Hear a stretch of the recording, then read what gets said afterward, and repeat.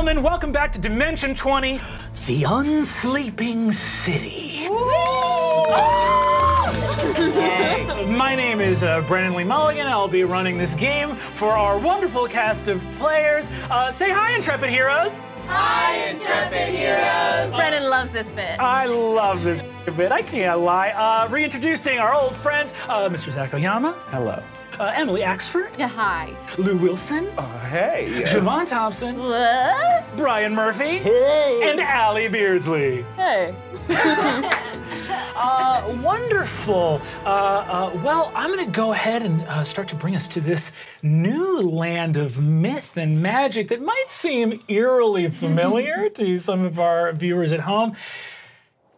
It is a snowy, blustery day, cold, crisp, clear skies over the best skyline of any city that has ever been or will ever be. It is New York City, baby. Snow flurries from the sky as the wind kicks up. We see gusts of freezing air blow past the Chrysler Building, down through streets of honking cabs and just miserable-looking pedestrians who crowd into the tunnels of the subways, pack all of a sudden their winter coats, trapping them in boxes of body odor and heat stuffed together on their morning commute down through the tunnels. A blast of laundry mixed with hot garbage and the sweet smell of the hot nuts stands as we go through the hellish wasteland of Times Square, up, following snow again, over the bridge, Brooklyn Bridge right here, through neighborhoods where families tuck their little bundled infants through strollers and walk down little lanes of trees, back through neighborhoods where, again, little corner stores sell hot bacon, egg, and cheese sandwiches to morning commuters. A bacon, egg, and cheese sandwich, the best thing you ever ate. It costs like, what, $2.50, $2.25? That's a deal. We follow the wind sort of early to mid-December morning in New York City.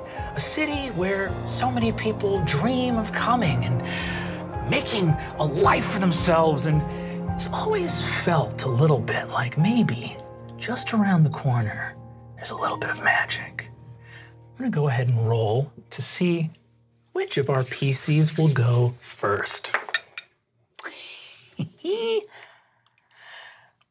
We follow a little whisk of snow all the way down, up through Williamsburg, where the hipsters still dwell, but mostly the rich people that have now come and displaced those hipsters. And we arrive in a little neighborhood called Greenpoint, which is still an area of bars and partying. There's like rooftop places that have now been shuttered up for the winter, or those few tenacious places that have those insane heating lamps up so people can still be on a rooftop bar in mid-December. And we go very close to the water. There is a dingy little doctor's office. This doctor's office might not be super accredited, and it might not even be billed or listed as necessarily a doctor's office. It's kind of in a corner of a warehouse, way down by the water. And the snow settles on a windowsill, and in a dingy little medical office, we see our friend Pete the Plug. Allie, could you go ahead and describe your character for the group? Yeah, I'm Pete. Just let me know what you're trying to track down, because I'm sure I can get it. I sell everything, and I personally take even more. There's not an errand I can't run after a fistful of mushrooms. What does Pete look like? What's Pete wearing? Pete looks almost exactly like Hunter S. Thompson, only young. It's like I'm wearing a cowboy hat. I got on shades, like the yellow shades, because they're helping me with seasonal affective disorder right now. I am not doing well on the inside. I did go through a breakup. I did lose the one, and she's thriving. But I'm gonna be okay, and it's cool that I found a doctor that is so cheap, I'm hoping. Speaking of which, so Pete, you are sitting on the little kind of like roll-out paper on the thing. You've got the phone in your hand. This is your personal phone that actually has like smartphone apps on it. It's not your business phone. Got it. And you're looking at your text history with Priya. And Of course I am. it's not looking great. It's a big wall of you with timestamps kind of going back for like a couple weeks. Yeah. I said, and one more thing, a lot of time. I probably just should have started writing these things in a note and like saving it to draft, but I didn't. And she just wrote back, okay. Speaking of the doctor's office, the door opens up and Dr. Lugash Primitsky walks in. Dr. Lugash is a very kind but intimidating looking guy. He is crazy, like broad-shouldered with these huge hairy arms that kind of go like down a little bit longer than you imagine. He looks like he's got like strangling hands. He has a bunch of like tattoos of like weird dragons wrapped around his arms. He's got like Cyrillic lettering in them. You see he's got a white shirt with a black tie, no doctor's coat. He's got these, he's like a big square jaw with like a nose that got busted up in a bunch of boxing matches or something. Salt and pepper hair kind of in a flop, but these extremely thick-rimmed black glasses. So he looks, his eyes kind of are magnified a little bit in his head, which looks a little bit goofy. Dr. Lugash walks in. You've been working with Dr. Lugash for a while. Your supplier, Seven, recommended him to you. Dr. Lugash works with people who need medical help for cash and not on the books. You see that Dr. Lugash walks in with a little chart and goes, "Okay, Peter, how's it going?" It's good, man. Yeah, you feeling all right? Your test results do not indicate that this is true. What do you mean? Well, I'm looking here. I guess we'll start with the small stuff. Your vitamin levels are not great. What have you been eating recently? I found out if you microwave cheese on a plate, you can peel it off, and then it's like a crispy cracker. Oh boy, okay. That's, you should not be eating just cheese, especially microwave. You could go down to the corner store and get a microwave toaster. At least the cheese would be more crisp. Yeah, maybe you're right. Yeah, I could probably eat like a salad or something. So, good news as well. It looked like you're totally healed up from the top surgery, which is great. Congratulations. Thank you. Yeah. It's now I'm ready to. Oh boy. Okay, Pete. Yeah, you see that Lugash kind of comes over and gingerly wraps his giant arms around you and pats you in the back of the head. Peter's inconsolable. He's just weeping into his arms right now. Hey, oh, buddy, it's okay. Hey, it's hard.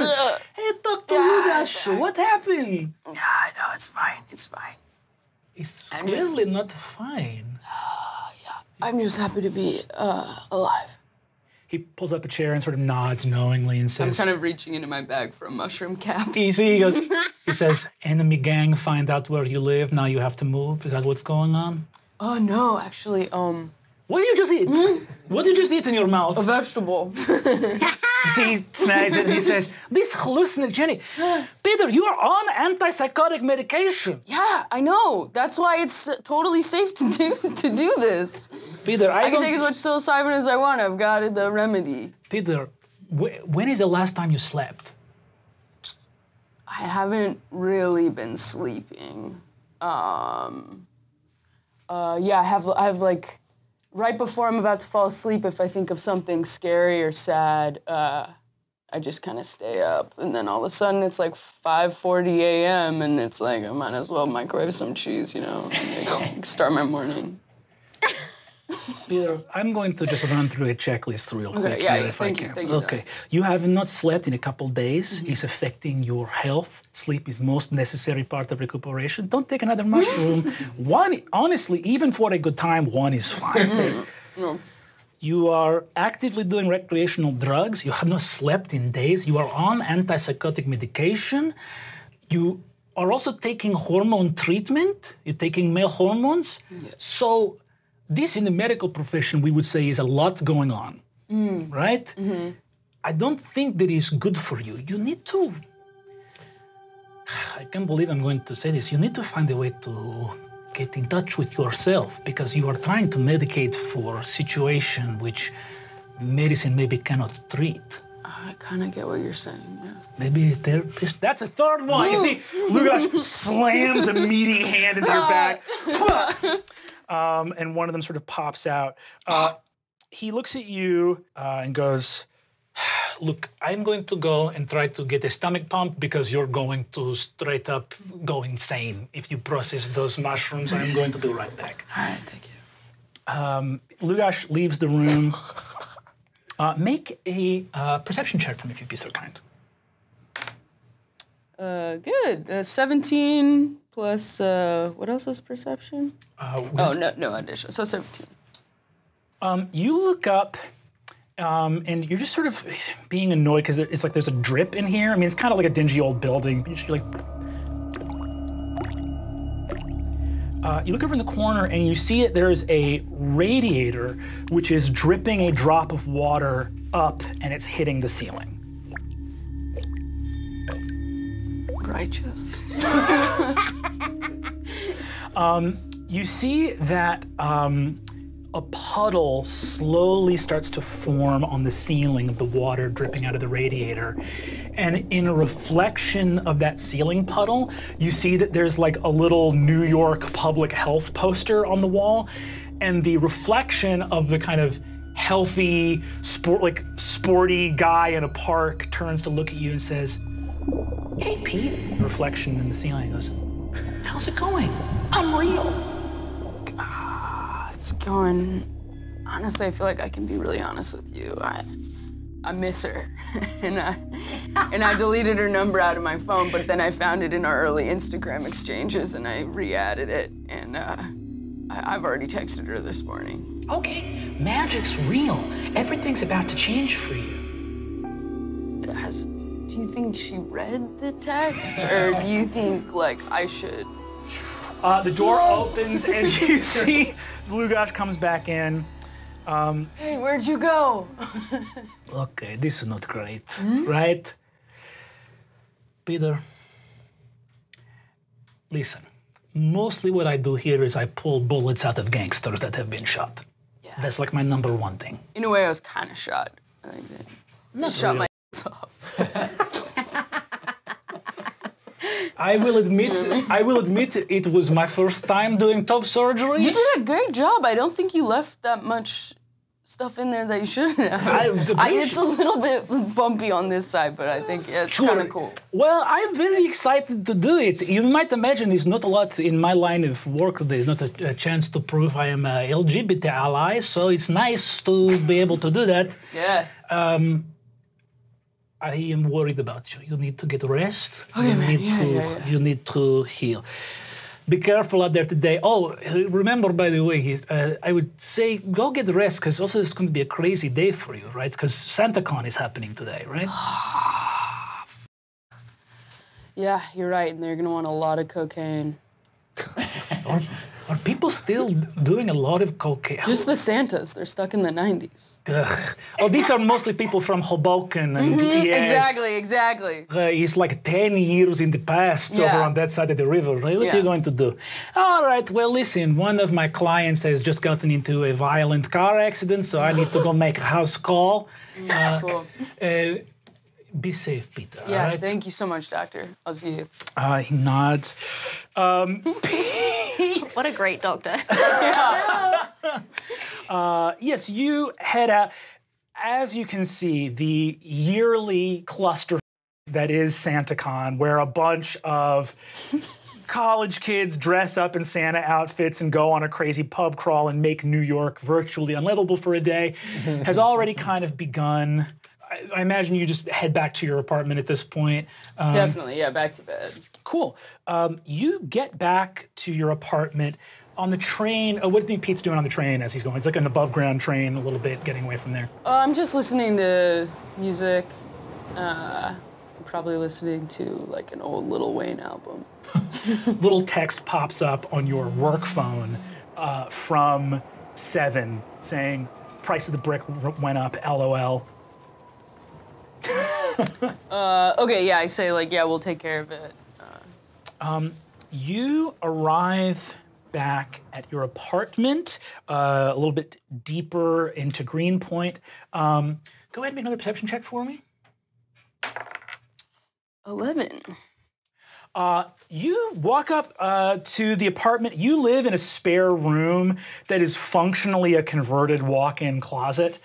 You walk into the apartment and see Marta, who is this very old, like 60s, 70s Polish woman, got a little sort of babushka around her head, and her early 20s grandson, Yagdash. He's got like a chin strap beard, very thick eyebrows. He's got like a windbreaker. He's like a sort of wannabe gangster kind of guy. You walk into the apartment and you see that a bunch of your stuff is in boxes. Marta turns around. Okay, so I found the proof. And you see she takes a weird little plastic bag that's empty. She's like, I know what this is. You deal drugs out of the apartment. What? No, what are you talking about? You are a bad boy chick, you do this? No, that is from a pen. That's dry ink from a pen. They do that now here. Dry ink from pen. Yeah. You are a drug dealer. No, All right, you scurry around. I work at the school. What you do? You wear a cowboy hat? I work at the school. No, I see you eat drug from your coat right there. That was a snack. You are a bad influencer, What are you Yagdash. talking about? No, Yadash, look, I work at the school, right, man? You see Yagdash looks at you and goes, I thought you were a drug dealer. No, remember the point is how much not a drug dealer I am. But I'm supposed to buy drugs from you later No. for a party. We're going to club. I don't. Are you hearing him say all this? She's not mad at you. My sweet grandson, Yagdash would never do this. Look, I don't sell drugs, I promise. I find out from this that you are bad. I know you are no good because you come in, you have the crazy hair, and you have the cowboy hat. This is just my hair. You're crazy, boy. No. So now you're going to be out on the street. No, come on. Your father is here. What? You haven't seen your father in 6 years or something like that. And you hear a set of footsteps walking up the stairs. What?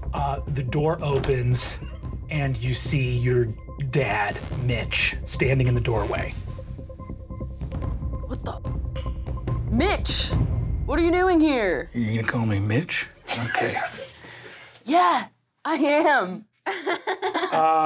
Your dad has not seen you in so had a hard time finding you. He goes, picks up one of the boxes of your stuff and just starts to carry it down the stairs. And it's like it has a special box of yours in it that you definitely need. Okay, hey, put that down, come, what is going on? He just continues down. I follow. He goes down the steps and he's like, well, eventually we had to pay a private eye to track you down. How did they find me? What? No way. What do you mean, no way? I'm too good. No one can find me. What are you talking about? You see your dad turns around. He's like not really making eye contact with you. It's like super weird and turns around and says, we knew you had to be in New York. We knew you weren't, left upstate, dropped out of school. We want you to come home, okay? No. What's so great about this place? I saw a bunch of bums driving on the way in. It's dirty as hell. Yeah. Exactly. I can't go and live on like a farm where there's like, I'm the only trans person anyone's ever met in their life. That's okay. I don't want to talk about that. You're doing the weird chicken dance that you do whenever. You see, he looks at you. You start to feel something weird as like emotions kick up, and you that feeling of like going over a bump in a road really fast, where your stomach starts to rise and you feel a little bit weightless, is starting to happen to you a little bit. Cool. You see that he looks at you and goes, "It's not a conversation." He goes to say your dead name, and he goes, and a bunch of bubbles come out of his mouth, and he starts looking around. And just tons of bubbles are issuing out of him, and they go into his clothes and around him and start lifting him up into the air as he like flails his arms. And your dad is surrounded by bubbles and sails off into the sky. Yeah, I grab my box, I go back inside and try to live there. End of campaign. You take a step in, and you, as you take a step in, you're feeling. You've never had a high like this before. You bump into someone, and you hear them say, "Hey, watch it!" You turn around, and a trash can with two little eyeballs on top flaps its lid. It goes, "Problem standing right here by the doorway. What are you, some kind of piece of shit?" Okay, I need to take an upper. You see that two of the other trash cans turn around and say, "Oh, whoa, is this guy bothering you, dude? I don't know. You trying to start some trouble?" No. If we weren't already outside, I'd ask if you want to go outside. No, man. You're just a trash can. You're just a trash can. You're just and a you're trash just a piece of shit. Kids like you move into the fucking neighborhood, you sell drugs, you make crime happen. You're a real piece of shit, buddy. I run. You take off down the street. You've got your box in your hand. Go ahead and make a dexterity check for me. 8? You go and you're running, and as you look down, you're running through a little like melted area of snow, and you look down and see that everything else but you has a reflection in the puddle. And at that exact second, you fall into the puddle. All of a sudden, you are standing on the other side of the puddle in a snow-covered New York, where snow is issuing out of the storm drains in the street and flying up into a sky full of endless stars. This sky is more stars than it is darkness. It is nighttime here. You see that a full moon turns around to you, and you see that there is a beautiful woman in the moon, incredible eyeshadow, full lips, turns and says, "Holy, this is crazy." I'll say. You want to take a look around? This enormous moonbeam collides with the ground at your feet, and you are raised up on it and see an endless dreamscape of New York City stretching around you. A unicorn rushes past you. You see the unicorn is sparkling, but you can tell has also put glitter on itself. And it's like, oh my God, what are you doing here? Sugar, are you new to this place? Something tells me you're real as hell. Yeah. Wow, that is something else. I am loving this. When you slap yourself, you fall through the moonbeam, and you see that as you're falling, this insane owl, pigeon, monkey angel thing, like a weird, it looks like a huge, like 8-foot tall monkey with a pair of wings on its back and an owl's face, starts flying around you and says, "He's back, he's back, he's back," and grabs your face and gives you a weird beaky kiss and says, "I'm so happy you're here." Woo! You land on the ground, and it's a very like weird bouncy cloud, and you see that there is a little rat with a slice of pizza strapped to its back like a hiker. And you see he goes, "Holy you're here. That's incredible." Thank you. For sure. Where am I? I don't know. Where do you want to be? Okay, something else was in those shrooms, I think. What is Peter feeling right now? Insane, like, this is crazy. I think I'm just like, where did my dad float off to? Like, yeah. As soon as you think of your dad, you see a little thing of bubbles with him sailing off in this dream realm, and suddenly you drop through the cloud and are in inky blackness, and you hear whispers all around you. He's gone. We have him now. You'll never have to worry about him again. We can make things that are unreal real, and we can make things real unreal. Whatever you want. Do you want this power? Your med bracelet starts to glow on your hand, and a little, like, happy face appears on it, throbbing like a button you could press. Is this DMT? I think about pressing it.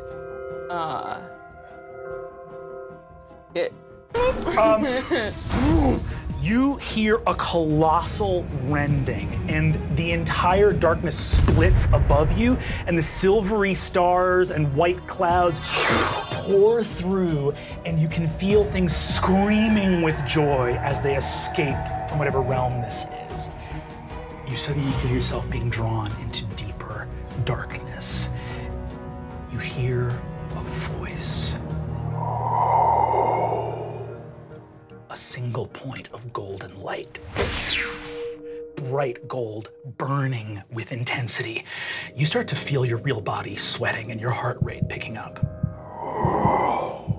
Start spreading the news. I'm leaving today. I want to. A rectangle of golden light in burning lines, superimposed against inky blackness, forever beyond it, appears before you, and the burning singes your skin and your eyes. I want to be a part of it. You suddenly feel yourself dropping again, and a little gray child's face with inky black eyes appears in front of you as black tears go down its gray face. What are you doing to me, man? It says, you wanted to be a wild magic sorcerer. And looks at you and goes, it's happening. I'm so sorry. Heed the words of Lazarus before it's too late. Disappears. You are in an alleyway surrounded by SantaCon people.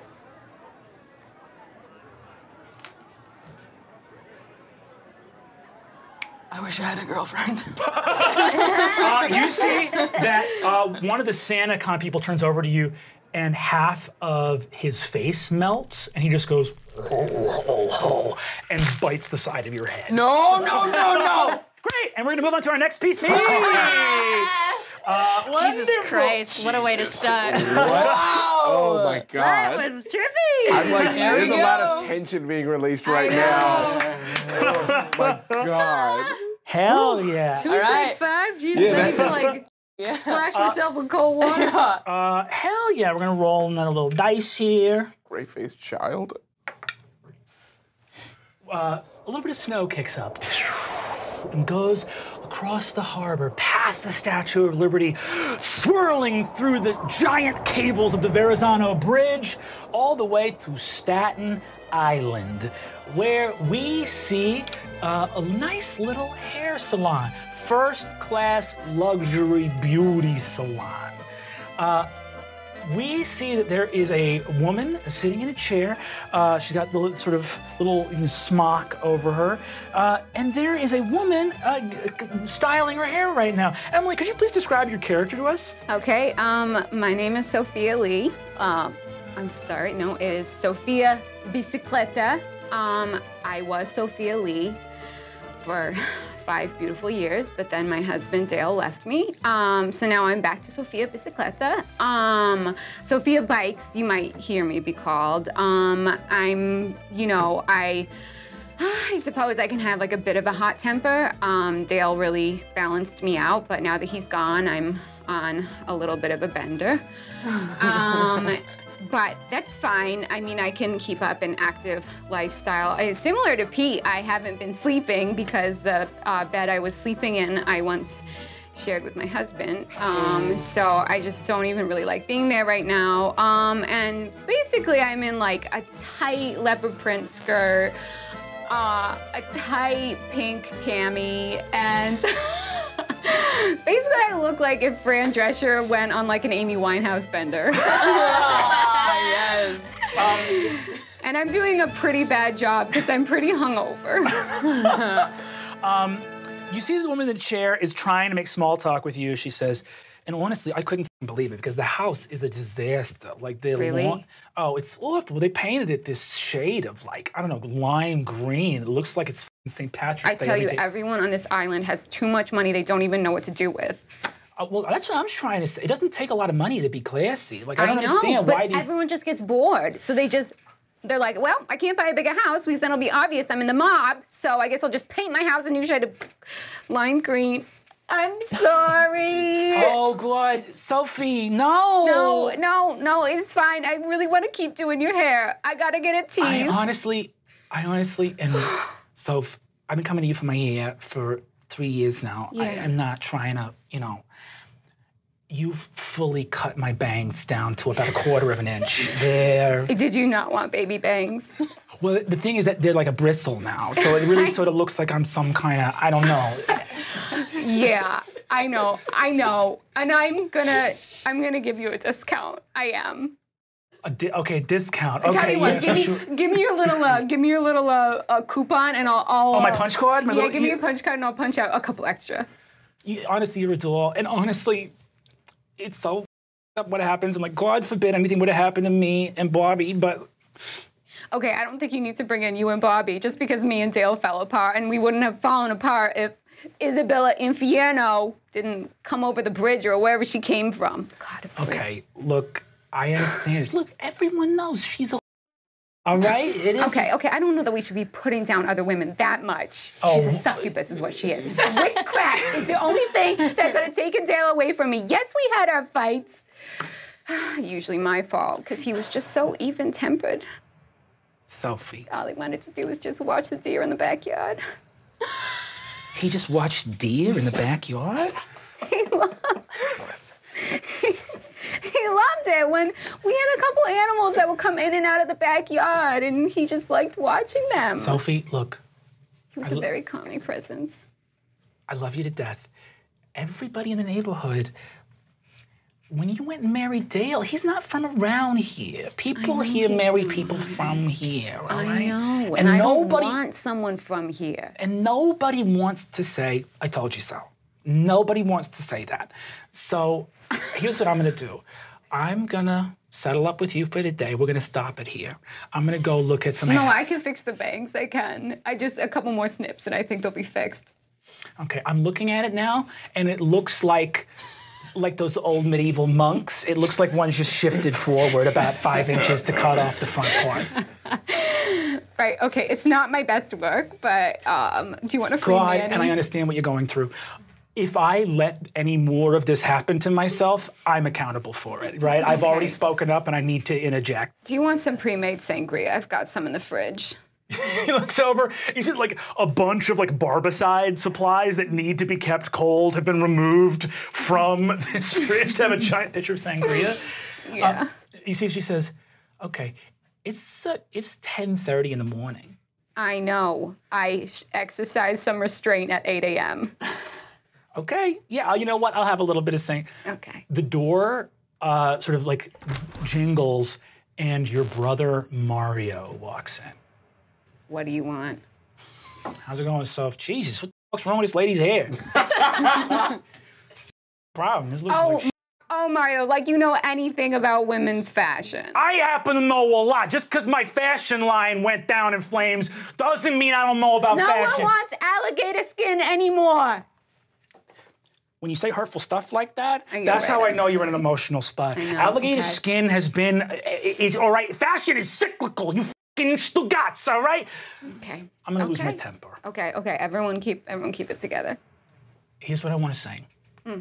Mom would like you to come by for dinner at some point, all right? This is the fucking olive branch. I know. Yes, I will come by at some point. I don't know what my night is like tonight. How about this Sunday? Sunday. All right? Oh, if I show up, am I going to be guilted for not going to church because it's Sunday? I mean, would it kill you to go to church? I don't understand, right? It's like you marry some guy who's not from the neighborhood, and then you're not going to church, and, you know. Don't bring him into this. You didn't know him. Look, I don't know him, but I know Isabella Infierno, all right? And... Oh, my God. You know what? Do you want me to start running my mouth about alligator skin again? Because I will. It is a USA business. You can farm alligator leather in the States. It is ethical, and I don't give a explain myself to you. We'll see you Sunday or not, all right? Jesus. You see, he turns and leaves. Don't forget to pay the meter! You leave after your shift is done. You settle up. It's getting to be that time of year where Christmas music is starting to be played around. God damn. It's just that time of year again. You're feeling extremely hungover, and sobriety is starting to wend its way back into the corners of your brain. Okay, well, I have two options, because if I don't get a drink right now, I'm probably gonna go buy more Christmas presents for Dale, like he's gonna come back. So I guess I'm gonna go to a bar. You head up to a bar. Go ahead and roll a wisdom saving throw for me. Saving? Ooh. 21. 21, cool. So you get the out of here. You don't go to any of the places on Staten Island that would remind you of Dale. You don't go to any places here. You hop on the ferry. You head into the city. Wind in my hair. You maybe like pregame on the ferry a little bit. Corona. One of those Coronitas. You arrive in the city. What kind of bar are you looking for here? Honestly, just like one with like as many people as possible, or like maybe one that like a bunch of people are by themselves, so I don't have to feel weird for being by myself. Cool. So you find some dingy Irish bar somewhere in the city, old wood table. You sit at it. You start having your drinks. Go ahead and make a Constitution saving throw for me. 16? Hell yeah. You're holding your own. You're going a nice couple of rounds. This bartender, Sean, is looking at you. He's kind of like a scruffy bartender guy. He's like, late 30s. Hey, how's it going, miss? What can I get you? Can I get a Stoli Raz with seltzer and a twist? Yeah, I can do that for you, no problem. Okay. He goes over. That's raspberry. Yeah, I assumed. Okay. Yeah, I assumed. Yeah. You see, he has this place is close enough to the ferry that it has every flavor of Stoli. And you see, just the Stoli Raz, puts the twist in it, seltzer, puts it in front of you. And he says, "Hey, I like that. There was an Angora. It's a nice little sweater you got there." Oh, thank you. Yeah, it is Angora. It is authentic. You guys got like a Kindle behind the bar or something that I could read? You want to read an e-reader? I don't know. I just don't entirely know how to interact with people right now. You see, he nods. You see that there's a couple guys at the end of the bar. They got like striped shirts, very like spiky frost, or not one of them's frosted, but like spiky hair, sort of chains. You see that one of them looks over to you and says, "Oh, you want to read something?" I'm trying to figure out how that could be a pickup line because it sounds like the beginning of one. Yes, maybe. Why don't you read my Oh, okay. Because I had considered maybe it was going to go in that direction, and then I thought, no, he's better than that. No, I'm not going to read your... You see one of them says, like, come Because on! I don't read short stories. Thank you! You see that everyone in the bar... I jump up on the bar. Everyone in the bar goes nuts for that. You jump on the bar. Cool. You are the hero of the bar at that point. You stay there for a while. You're there, honestly, you're there for like hours. Don't read short stories. I don't read short stories. Not at all. After a while, it's like, I would say it's like 10:30, 11 o'clock at night. You've been here for a couple hours. And you're having a ball. That burn was so great. The bartender's been hooking you with free drinks. Go ahead. You've been here for, I'll say, like 4 hours. Go ahead and give me 4 Constitution saving throws.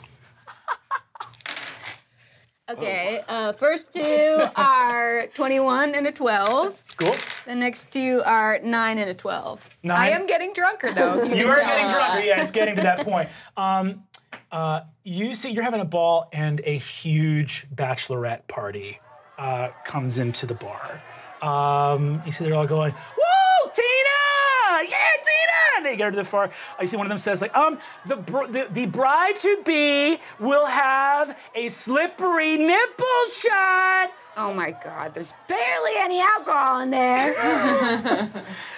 You see Sean walks over to the bartender and says, "Hey, it's all right. This is a lot of business coming in. You don't got Yeah, no, you're totally right, Sean. I'm so sorry. You okay?" Yeah, it's just sometimes you lose the person that balances you out and you're a bit unhinged. Let's get you some whiskey. Huh? You want a shot of whiskey? You got any of the stuff that tastes like Christmas, like cinnamon and fire? He does that. Go ahead and give me a Constitution saving throw with disadvantage. I got an 18 still, but I did get a nat 20. But... Cool. That Christmas shot goes down real smooth, real easy.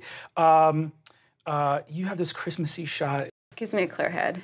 Yeah.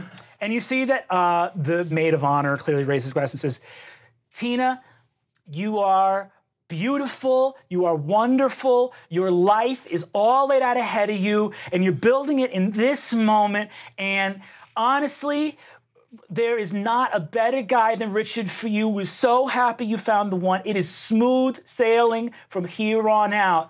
But there's one last night of choppy water." Yeah. I just want to say something. The whole bachelor party turns to look at you.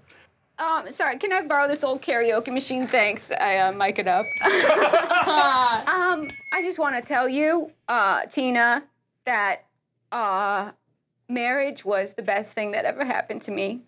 And you have a lot to look forward to. And, I hope he makes you a slippery nipple every night before you go to bed. I do. I really do. Start spreading the news. You see that really they stop you. The bachelorettes, all of the bachelor party comes over and is like, "Okay, thank you." You're welcome. You're welcome. And you see, your vision kind of goes a little fuzzy for a second. Those 3 guys at the end of the bar you saw earlier, you're getting a little punch drunk from the alcohol, or I guess just drunk. And you look over and you swear to God these guys are like 10 feet tall. And their skin is this like mottled green, almost like weird vegetative or something. And they have these like long noses covered in warts. And they're all kind of laughing and looking at each other. And you see that 2 of the bachelorette party are like, "You want to go outside for a cigarette? Yeah, let's go outside." And you see that they walk outside. And you see the 3 hulking people that, again, your vision's kind of f***ing up, turn to follow these women outside after the bar. Oh no, I don't think so. If these are choppy waters, consider me their lifesaver. And I stomp out.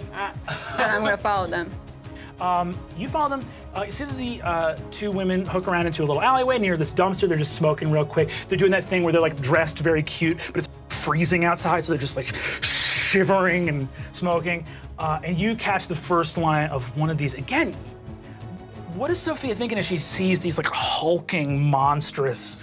I think she's just going through the thing where she's like, oh my God, I have been drinking so much that sometimes like I feel like I'm seeing things. The other morning I woke up in an alley and I could swear that like a giant rat man brought me like a egg sandwich and a Gatorade to like help me sober up. So like I'm definitely killing some brain cells, but you know what? You gotta kill some to kill the ones that have the memories of Dale on them.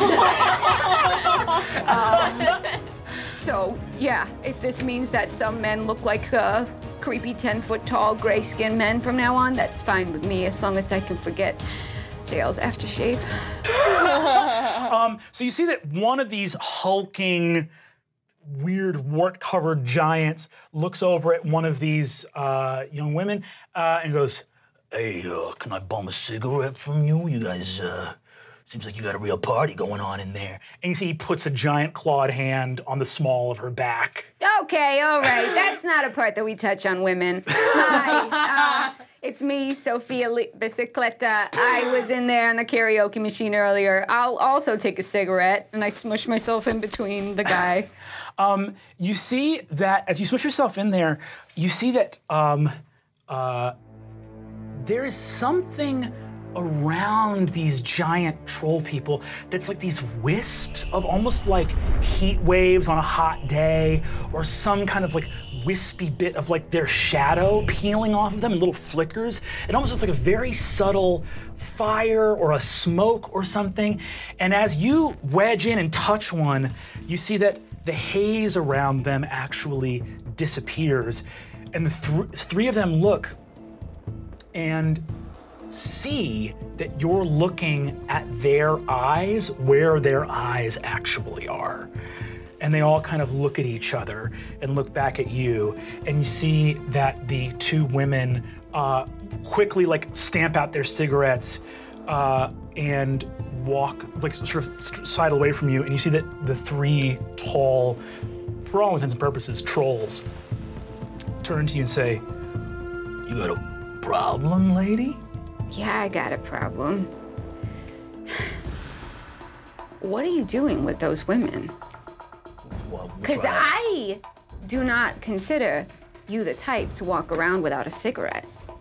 You see they look around at each other and they say, "Well, you know, that's on us, I guess. That cigarette tax is no joke, though." That's true. You see that they look at you and say, "Well, maybe we can bum one off of you. What do you think?" I actually don't smoke. You see that one of these guys rears back a clawed hand to take a swing at you. All right.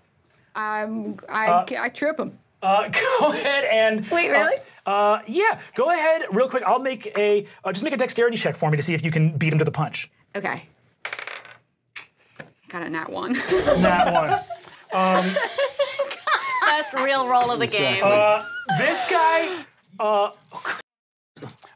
This guy clocks you in the head for, I'm gonna use my little dice box. Siobhan made dice boxes for everybody. Yes. I'll show mine later. This guy clocks you for 12 points of damage. And I need you to make another Constitution saving throw for me. Jesus. 14. Cool. Cool. Go ahead and make your attacks on it. Okay. First off, I'd like to tell him that hurt, but probably not as much as my burn earlier. And then I'm gonna attack him. Go for it. The 15 hit. 15 does hit. Ooh. All right. That's gonna be 10. And then I'm gonna take my stiletto off and thwack him for another 7. Ooh, awesome. And then I'm gonna spend a key point to thwack him again. Up. Flurry of blows for another 6. 6, 7, and what else? Sorry? 10. 6, 7, and 10. 17, 23 points of damage. This guy, bam, knocks you in the head. You come out, your like nice hairdo is a little bit messed up. Tell me exactly what happens to this troll. All right, I would like to take off both my stilettos and just put them through his eyes. You see, you go, whap, into this guy's eyes. So he goes, ah, and just runs down the street, bumping into, and the 2 trolls run after him, going, holy shit, Vin, are you okay? Man, I got shoes in my eyes. Leave that bachelorette alone. She's got a really happy life ahead of her. Sophia, you are shoeless. Again. You are definitely concussed. You feel yourself kind of like drop and like fall against the wall outside the bar and sort of slump down into a very soft, warm trash bag. It's nice. Oh, it feels like someone threw out a pillow. And Sophia goes to sleep. On to our next PC. Wow. See who goes next. A bit of snow whisks off of the trash as Sophia pulls that sort of other garbage bag onto herself for warmth. And we go all the way off across the East River into Cobble Hill, Brooklyn. where we come down and there's a little 4-story stone building, railroad apartments, classic New York apartment building, and we hear as a raging inferno melts the snow overhead. The 3rd and 4th story of this building are engulfed in flame. We see out the window, looking through a set of bars. There are bars to keep the window safe for kids being in that space. There is a little 8-year-old girl with a little bit of soot and smoke on her face. She's clutching a little teddy bear in her hand, looking at the bar and yelling down. You see that there's paramedics and firefighters and cops down there saying, don't worry, little girl, we're gonna get you out of this. Stay close to the window, keep your head down out of the smoke. You see, she goes, I'm scared.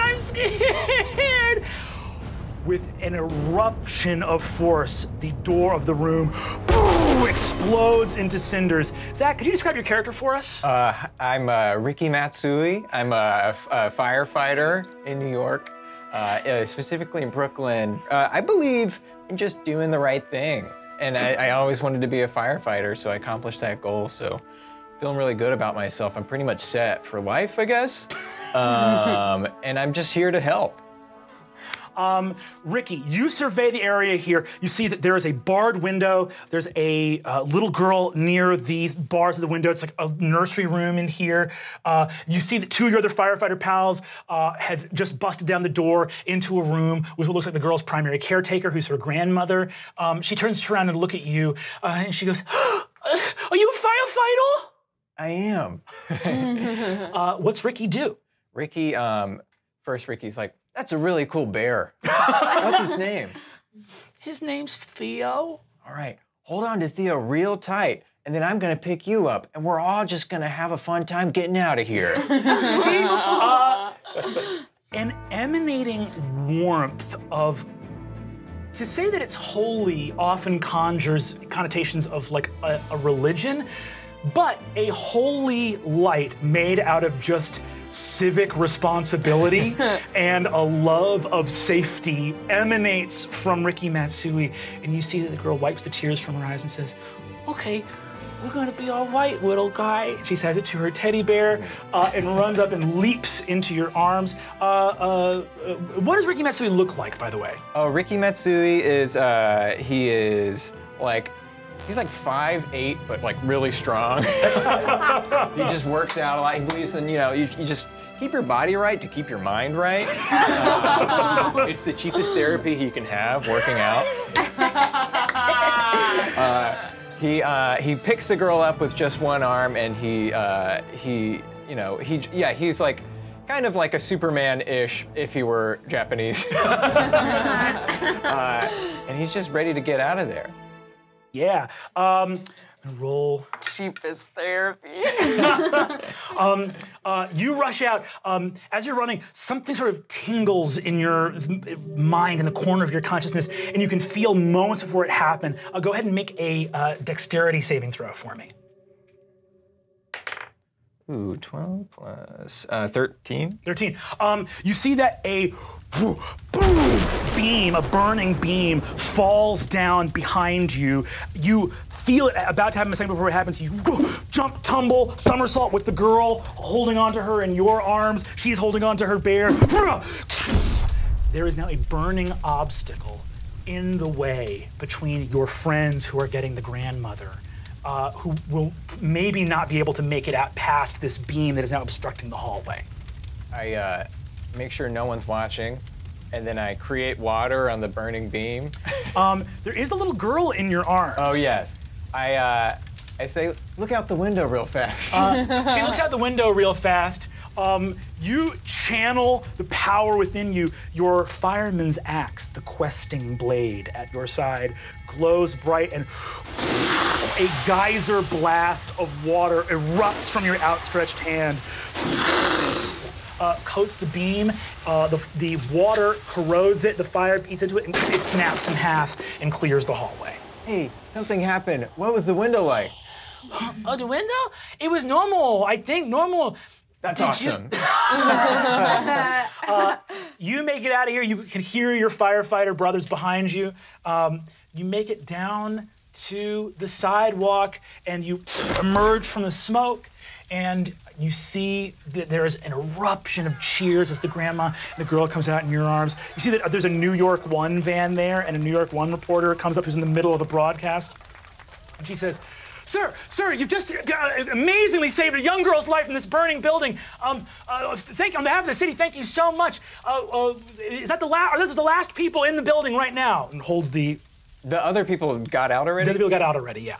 Yeah, that's pretty much it. Everyone at home, if you're watching this, make sure that your sprinklers are up to date, that you have fire extinguishers, that you're always taking the precautions you need to keep your home safe. We got lucky this time. Make sure that you're just keeping up with that. Am I on TV right now? Yeah, this is for New York One, so we're awesome. Mm-hmm. What's up, Mom? What's up, Dad?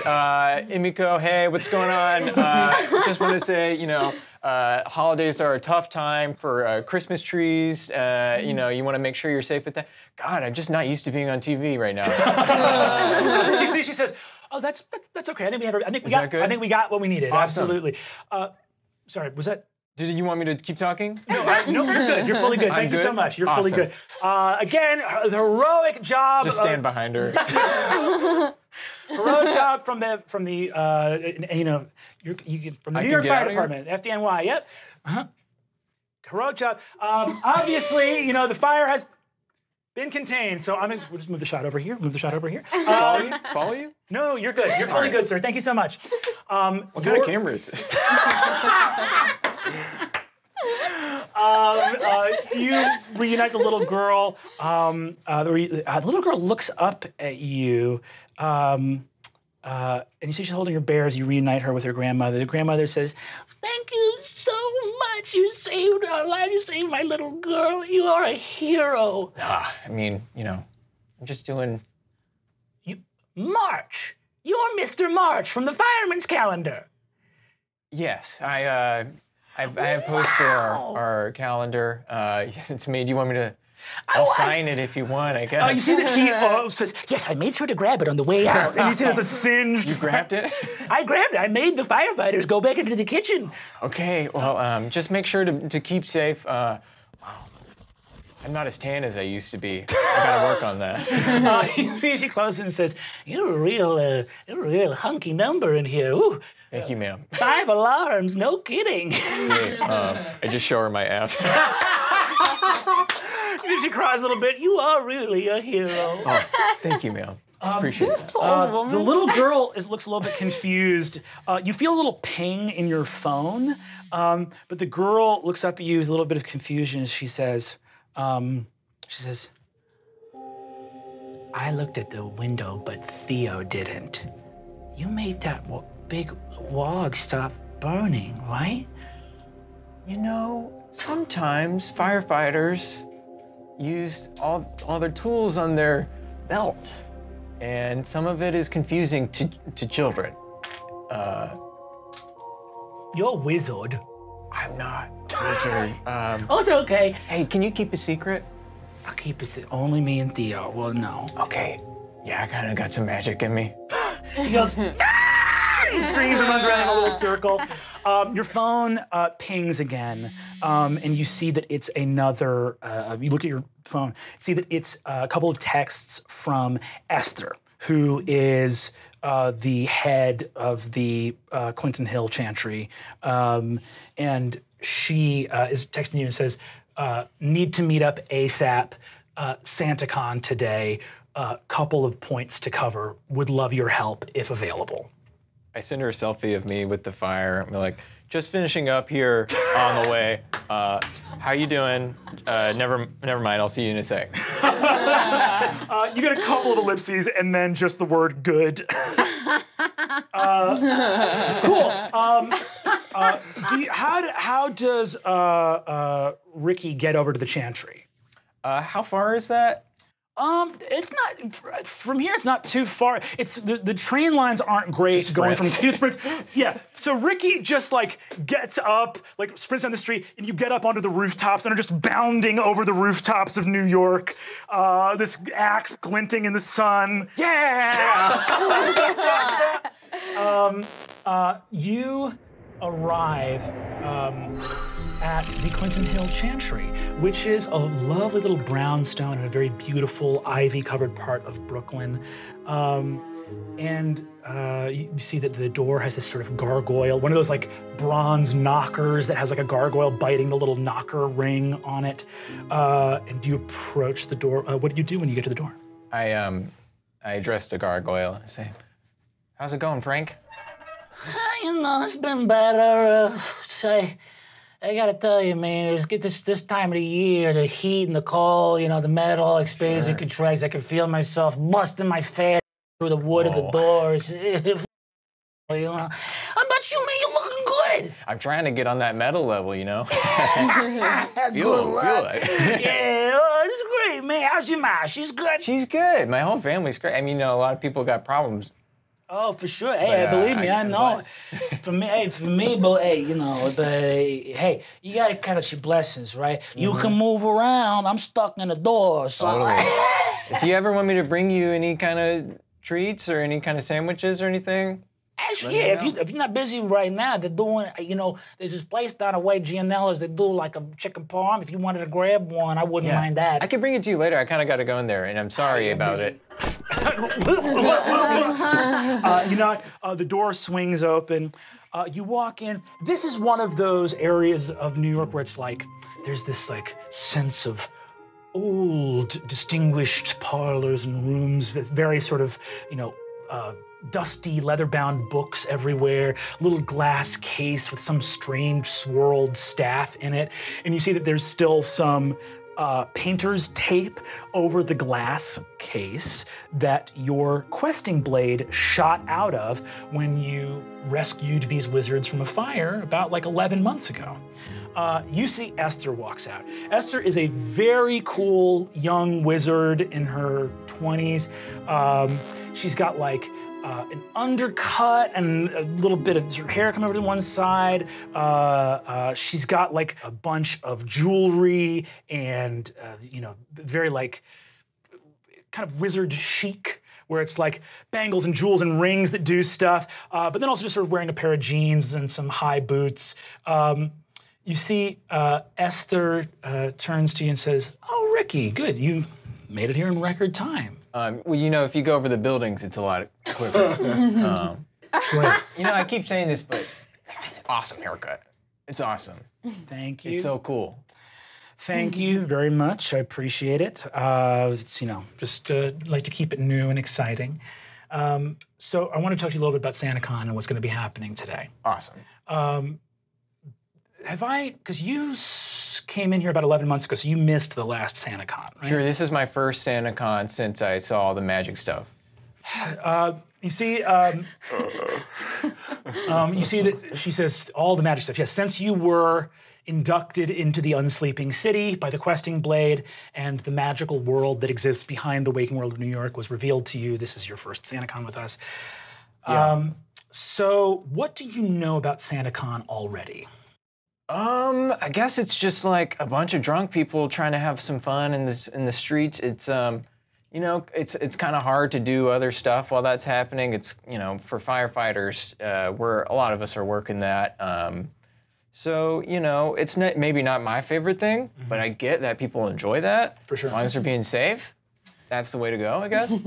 So what SantaCon actually is a little bit more complex than that. Awesome. People perceive SantaCon to be a large, obnoxious pub crawl. You ever wondered how Santa Claus is able to get to all those homes in one night? Well, I just assumed it's magic, but yeah. Well, magic has to work in certain ways. Magic can't just solve everything. That's why we have all these books. It's actually quite complex. Gotcha. Magic is very hard to do. Interesting. I thought, yeah, okay. It doesn't solve all your problems. Okay. So, first of all, Santa Claus is real. Awesome. Yes. Second of all, in order to get to all those homes in one night, Santa can't be in all those places at once. That would take a level of magic that is honestly staggering to even consider. So instead what happens is Santa Claus clones himself millions and millions of times, and each of those clones goes to the separate houses.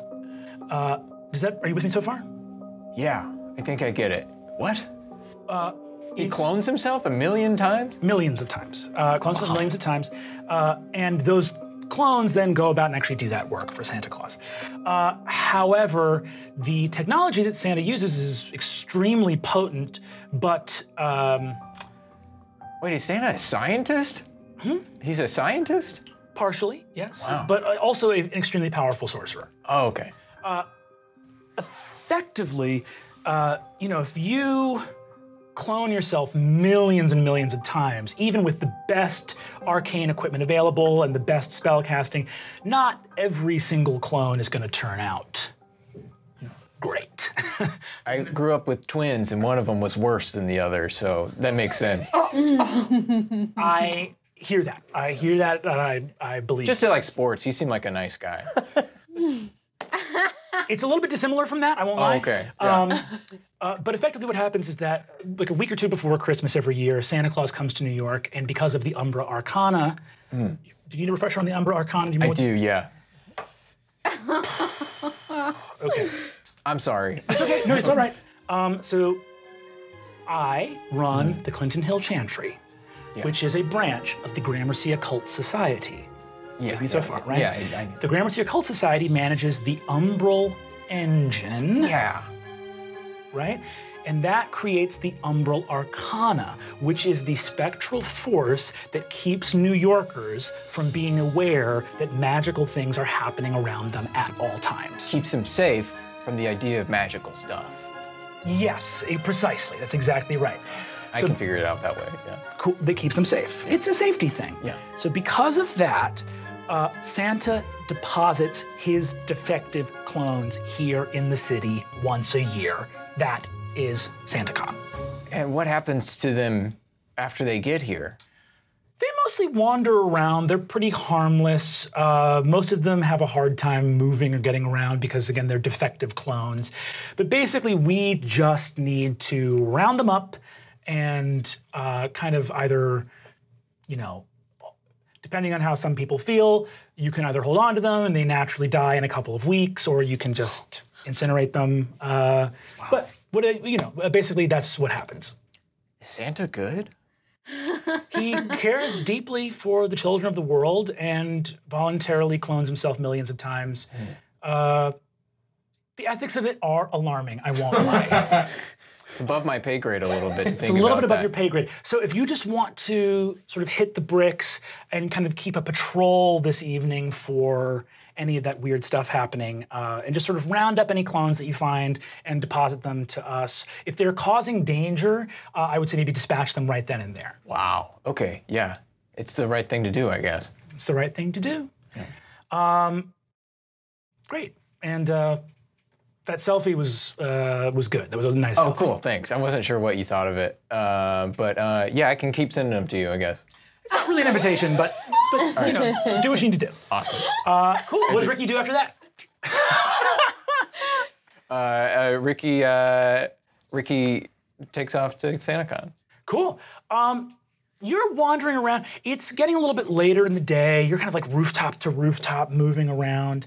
Go ahead and make a perception check for me and an investigate check. Perception's only a 7. 10 for investigate. 10 for investigate, cool. So you're investigating around. You follow a weird kind of minty smell on the air, and you arrive at this alleyway. You smell the mint growing stronger. As you look over the edge, you see an unconscious Pete the Plug. And you see that there are 3 horrifying mutant Santa Clauses moving towards Pete's body on the ground. From the. You're up above them. They're in the alleyway going. I just stop and tell. Hey! What are you guys doing? Really? Quit that! Okay, guys, hold on. And start climbing down. You safely descend. Pete, you got bitten on the head, and you can only smell mint, and you can feel your bones becoming sweet in your body.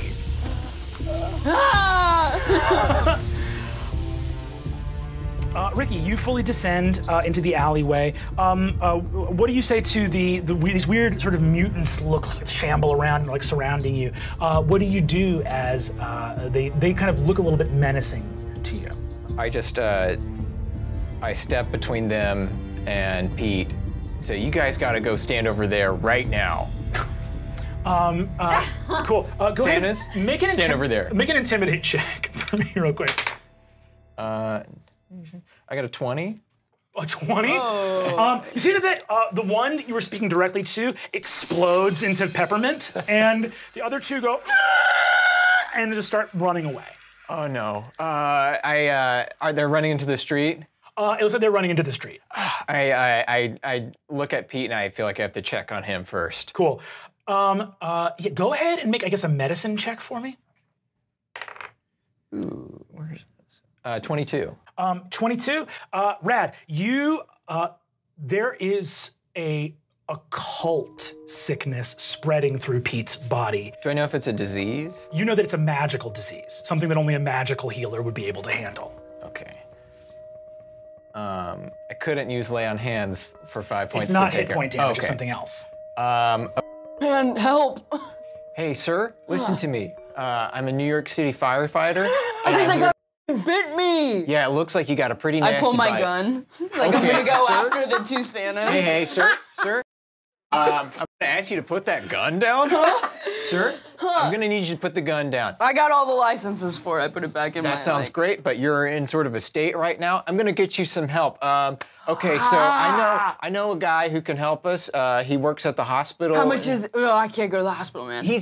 I'm sure you really need to go to the hospital. No, but, I can smell how sweet your body's turning, and it's time to take care of that. Ow! And yum. A full peppermint tooth pops one of your original teeth out, and a candy cane striped tooth is just in your mouth. Oh, my tooth! I just lost a tooth! Honestly, that's awful. Let's go. Pete is having a hard time walking, and Ricky, you get an arm underneath Pete. You guys take off as you kick up. A little bit of snow wisps up into the air. over the river to Manhattan, and uptown, up over the park, over the Upper West Side, past Columbia University, all the way to Harlem. A beautiful, beautiful morning. It's getting a little bit late in the morning now, and after having worked the graveyard shift the previous night in a lovely apartment, the sounds of the neighborhood coming to life all around him, Kingston Brown wakes up for another shift. Luke, could you describe Kingston Brown for us? Of course. Hello, my name is Kingston Brown. I work at St. Owens. I'm about 6'2". I wear my grandfather's black trench coat, generally over either my nursing scrubs or like a white t-shirt. You know, I'm New York born and bred. I've been here since 1963 when I was born. I've almost never left. I love it here, the city. These are my people. This is my space. I take care of it. I am a steward of New York City. I will be here until I die. Kingston, you wake up in your apartment. This place is your sanctum. What kind of stuff is around you in your apartment right now? I mean, we got, you know, framed jerseys, of course, for my favorite hockey team, the New York Islanders. Of course, I got framed jerseys. I've got like a very nice like sound system, mostly vinyl, but not like hipster vinyl, like actual vinyl. I've got like it's like comfort over style. It's not. There's like a lot of like trinkets and heirlooms and things that like my grandfather or that my parents had that they've given to me, or things that I've collected from friends or people who I've worked with that kind of adorn the walls. Beautiful. You put on your coat, you look out and see a little bit of snow kick over the neighborhood, and you feel the rate of your heart begin to match the rhythm of the city around you. You head downstairs. You're up on the 3rd floor, you get into the 2nd floor. Your mom in like a little nightcap with a little nightgown, big, thick spectacles, clear frame spectacles, pops out of the door with a plate of eggs and sausage. Mom, I can't. I gotta go to work. I can't eat right now. Why can't you have breakfast? Mom, I'm a 55-year-old man. I can feed myself. So you don't want my breakfast? I mean, of course I'm gonna eat your breakfast. I'm just saying that you don't need to go through all the trouble to make it for me. It's not a trouble when you love somebody. All right, I go inside, take the plate inside. His plate inside. Your mom is glowing with just love and pride, having successfully trapped you on the staircase. Yep. There is so much more food waiting inside. Okay, Mom, I thought it was just his plate. What? No. I thought it was just his plate. Okay, well, there's a little more. What do you want me to say? Well, I can't eat all of this. I'm gonna eat what's on this plate and then I'm gonna go. Okay, you could take some with you. I can't take some with me. You could take some. I ain't gonna take some with me. You see that she kisses you on the cheek, and you could feel her old little hand with his little ring on it slip a little Tupperware into the pocket of your coat. Mom, what is this? I'm not supporting Well, these you know habits. it's your business. You have Okay. a Tupperware in your coat. We're not That's gonna for fight. you. We're not gonna fight right now because I have to go to work. I'm gonna take this food with me, but we're gonna have words later. I hope we do. And kisses you on the cheek. And you head downstairs. You see that your niece and nephews come barreling out of the 1st floor apartment, all late for school. You see like putting shoes and stuff on. Morning, Uncle Kingston. Good morning. Oh, man, late for school. So Why y'all late for school? Well, it was your cousin Claude leans his head out and says, late for school because of video games. What are you gonna do? How you doing, Kingston? I'm doing well, Claude. How are you? You know, another morning. You see, he says, didn't you work graveyard last night? Of course. You're gonna make yourself sick. Why are you doing that? I ain't gonna make myself sick. I'm 55 years old, all right? I can take care of myself, Claude. Why don't you work? I'll get your children to school on time. Claude is, you can feel like the spiritual energy of your cousin being put in his place. And he's like, and then I put a hand on his shoulder. I'm like, but being a father is tough, and I understand that.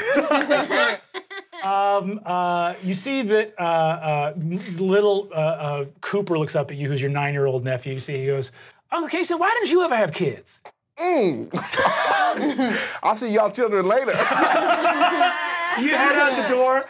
You start walking down the street. You see that from all around the neighborhood, you hear like, Hey, Kingston Brown, how's it going, man? Hey, how you doing, Johnny? I'm doing all right, you know, keeping out of trouble. Hey, thanks for that thing with my sister, man. You're a real swell guy. Hey, man, fam, we take care of each other, all right? You're on the block, you come ask Kingston, you need something, I give it to you. You see that he claps you on the shoulder. You go to the corner store, you see Cosmo's there at the register. You see he says, hey, there he is. Hey, what's going on, Cos? You see he puts the coffee in front of you. Oh, it's the way I like it? As always. Black as hell, just like me. You see he smiles and says, All right, man, you take it easy. Hey, thanks for that thing with my brother, by the way. That was a real Hey, good... man, we're family, all right? On this block, if I can help you, you come find me, I will. you take up, you walk right out into traffic. At this point, probably, the cars would never dream of hitting you here, not in your neighborhood. Never. See the cars, it's perfectly, you do not need to break your stride for the cars to effortlessly zoom past you in all directions. You get to the other side, you walk over to the bus stop, the bus pulls in, Suzette pulls up in the bus.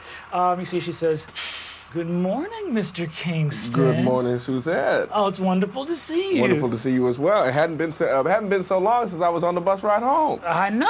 Well, I'm glad to see you're up and at 'em again. Of course. As you take your first step onto the bus, you see that with no touch of anything, the little light flick screen, your fare is taken care of by the city itself. Oh. You walk onto the bus, and you start to head off towards St. Owens. Arriving at St. Owens, what are the first things that Kingston gets up to in his day? First, walk straight up to the receptionist, take out the Tupperware that my mother gave her, and give it to her. Oh, my God, I forgot to bring lunch. Oh, I thought so. Oh, my God. How do you know this stuff? Hey, what can I say? You know, I know my people, I know my city. You see, she says, this smells delicious. Well, I can't say I made it, but I tell you, I can promise it's good. You see, she smiles and says, I'll give your best to my mother. Of course. You begin your day, you say hi to Emiko Matsui. She looks over and says, Kingston, there's a sort of busy day ahead of us here. Okay. That guy Lowell Masters came in again. He's back with a kind of similar problem from last time. Okay, well, somebody needs to talk to him. He hands you a chart and brings you over to a room. You see that this guy's in here. You see, he's kind of an older, balding kind of guy. Sort of looks like one of these New York guys, just neighborhood guys, got a thick mustache.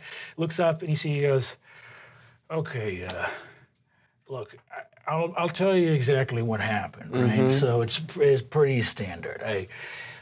So I go around, because in the subways and stuff, there's a lot of cool stuff down there. And I found this, looked like some kind of bronze statue of a falcon or something like that. I thought I'd pawn it for a little bit of money. But what I needed to do is I needed to varnish it, right, to get some of the rust off. So I put some varnish on it.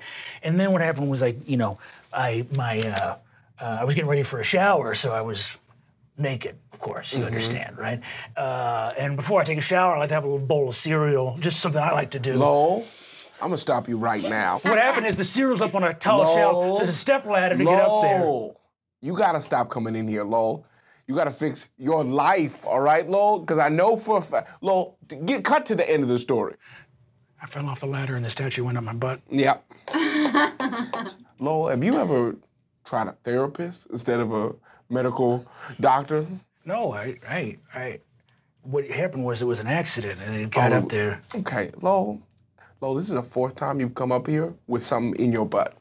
Let's be real right now, Lowell. Let's be real right now. Lowell, how many times have you come up here with stuff in your butt? 4 times. 4 times. We're gonna take the thing out your butt. I'm not saying I'm gonna deny you medical services. I'm just saying that you need to ask yourself some questions. Because I'll tell you, I'm getting real close. Ain't nothing wrong with being kinky. I'll tell you that right now. I'm not kinky, but ain't nothing wrong with being kinky. All right? So you wanna be kinky, that's fine. Just be kinky safely, all right? You mean that? That really... 100%. Ain't nothing wrong with being a freak. You're a good man. You're a good man, Nurse Brown. I appreciate that. You're a good man. Of course. No, what were you gonna say? No one's ever told me that before, and I find a lot of this cool, treasures and artifacts and stuff like that, and I put them on my butt, and I just like the feeling of it going up there, knowing that someone put a lot of time and effort into, this sort of thing, and... Hey, I get it, all right? You like artifacts, or having artifacts for you, or something like that. I'm not trying to get into it, that's your business. But you just need to figure out how you can do it safely, because I'll tell you, it's expensive to come to the hospital. It's expensive. Stop paying all this money. Money's no object, but for me, because I do sell these artifacts afterwards. For good money. What? I'm sorry, what? You selling them? No. I clean them. Okay. You know what, Mr. Master? I better head out. I'm gonna get ready for the operation. Of course. It's great. It actually does look like a tremendous spiritual weight has been lifted from him, of a weird self-loathing is now gone. And he seems sort of at peace. It's a couple hours later. You're talking with a buddy of yours. This is actually one of the many trolls that populate the rivers around New York City. It's a bridge and tunnel troll, so he's a buddy of yours who works under the George Washington Bridge.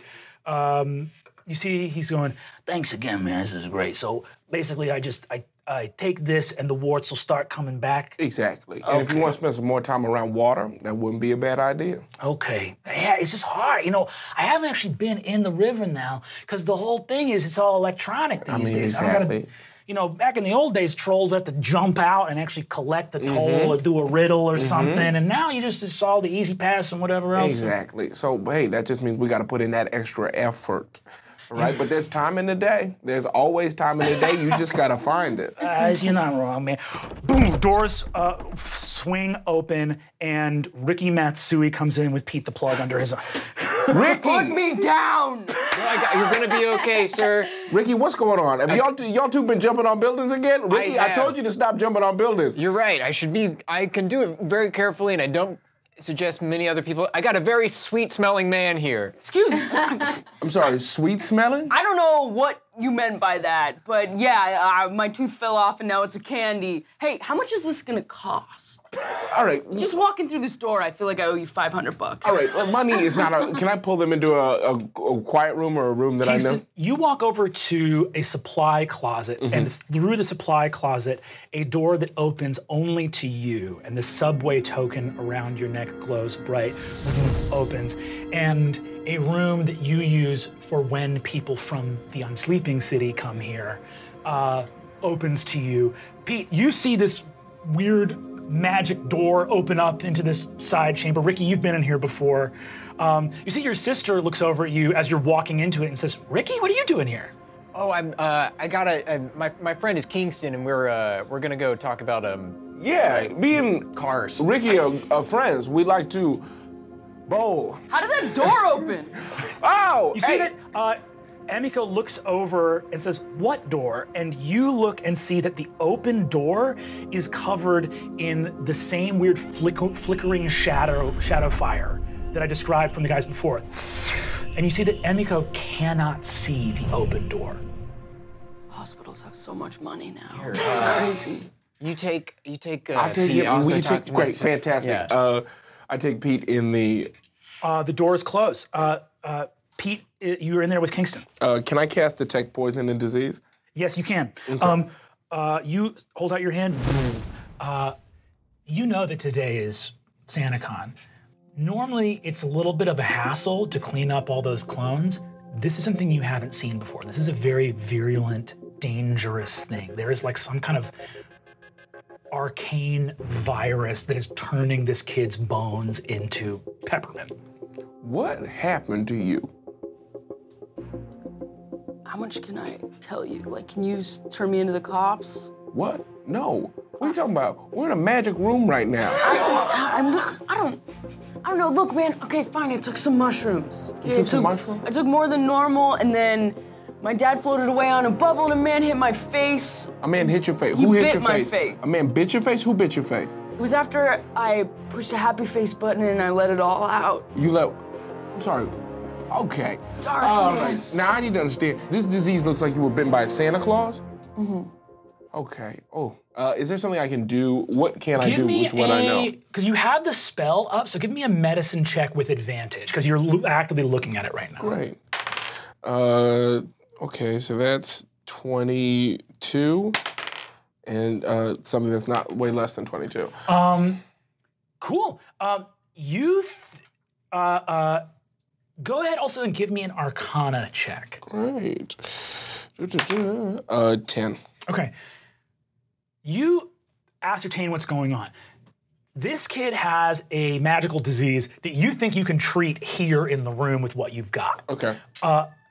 There is something much deeper and more profound magically happening that you don't think is an external virus. You think that there's something medical or otherwise going on with this kid, period. Great. All right. What's your name, son? Jeffrey. All right, Jeffrey. I'm gonna work on what is the problem right now, the thing that's got your teeth popping out. Yeah. But we should talk after that. Because there's something going on. Okay, yeah. I actually have a doctor. So if you could just tell me what you were gonna do. I can pull your records. What's your doctor's name? He's a different kind of doctor. You probably don't know. What's a different kind of doctor? He's just like, he's probably not, you don't know, different circles. Give it a shot. He doesn't work in a place like this, okay? He works. Give it a shot. What's his name? What's his name? Dr. Bringman. Brinman? Doctor, I look at my bracelet. What does it say? Dr. Dr. Lugash Primytsky. It's Dr. Primytsky. Oh! Why'd you say so? Really? Yeah, of course. Oh, okay, Works in the good. warehouse down in Brooklyn? Of course. Exactly. Fantastic, Above doctor. the popcorn machine. Yes. Honestly, surprisingly good for working under the table like he does. That man could work in a hospital like this, walk away with hundreds of millions of dollars.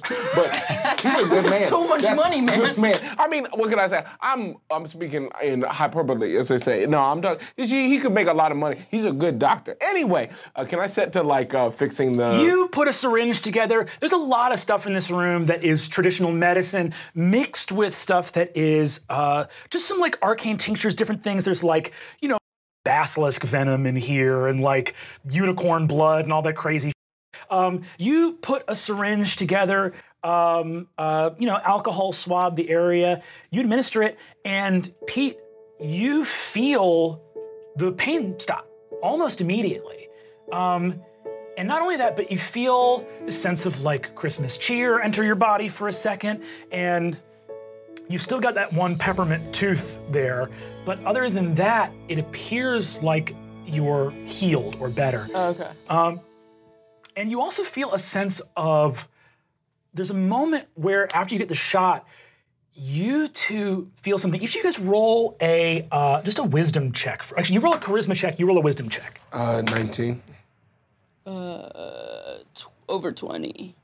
Oh, awesome. As you are healed, you look up and you are looking at Pete and see this weird hallucinatory thing of bright lights, big city, marquee, and twirling gouts of colorful magic.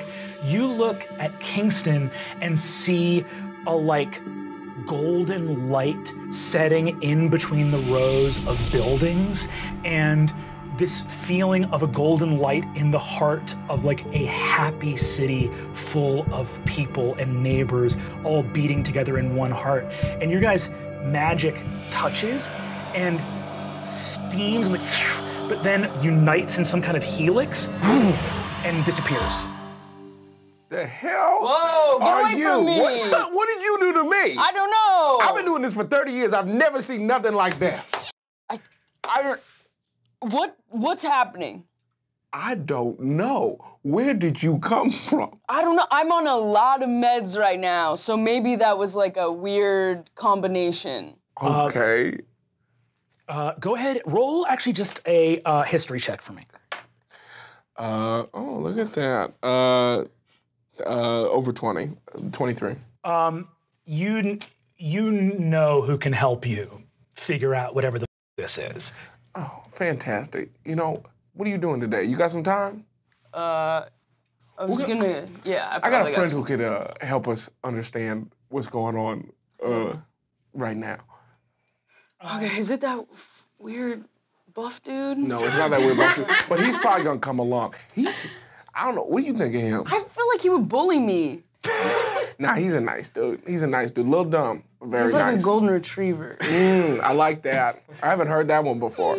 You guys step outside. Ricky, your sister's going that NY1 interview. Look, a lot of my friends are single. It would be easy. Yeah, I just, you know, I appreciate that. I'm just kind of looking for someone that has like a certain.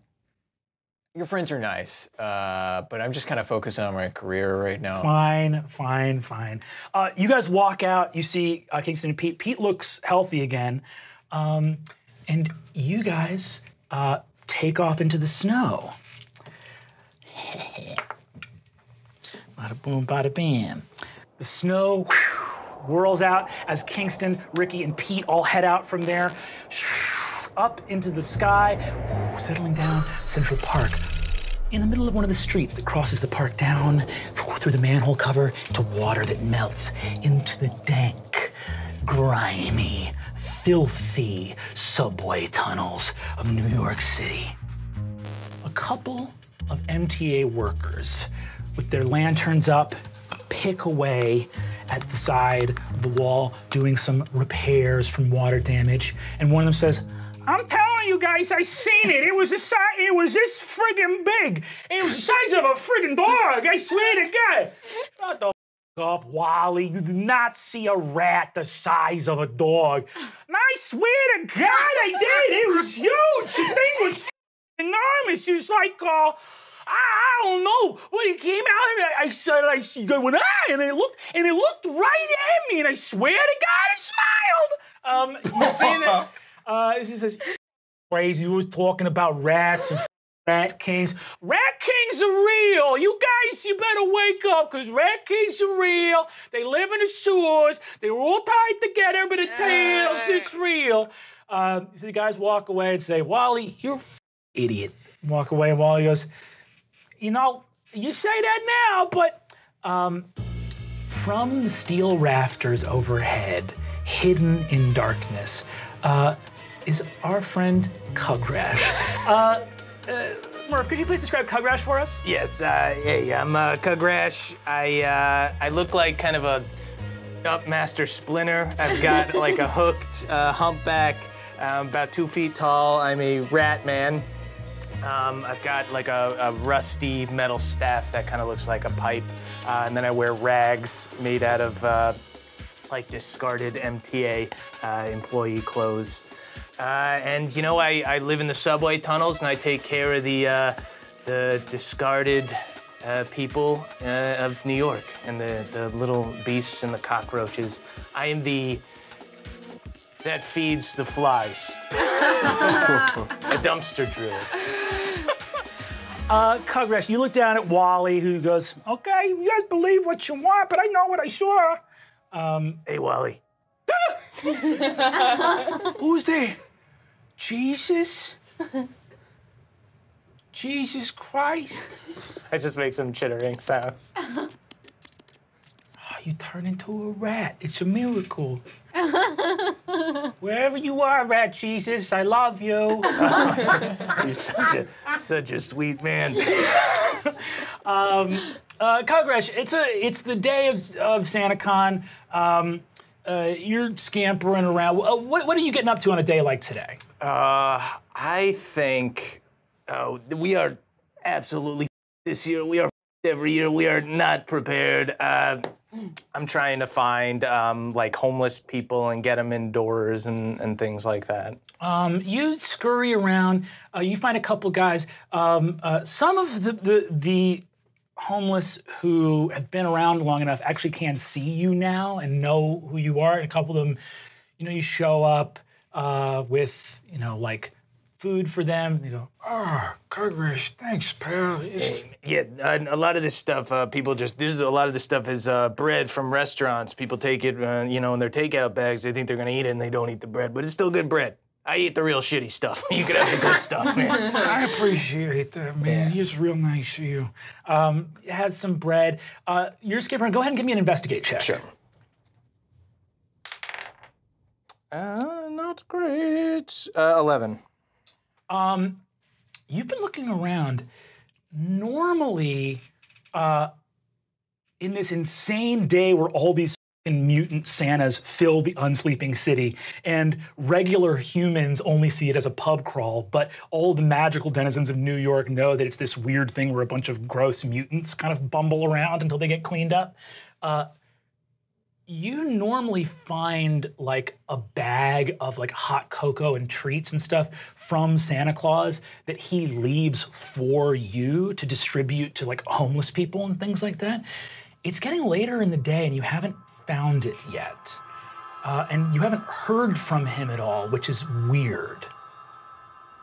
Santa, you bum. Where the hell are you, dude? Where the hell is this dude? As you're scurrying around, though, you see an unconscious Sophia passed out in some garbage, a little bit covered in snow. You gotta be kidding. We just walking past this. We just see somebody passed out. She's using a trash bag as a sleeping bag. We're just gonna, all right, everybody's walking. All right, I'll do it. I see that that she's missing her shoes. And I guess I probably have like a little pack of like little plastic bags and things with me. So I make her some makeshift plastic bag shoes with like rubber bands. Incredible.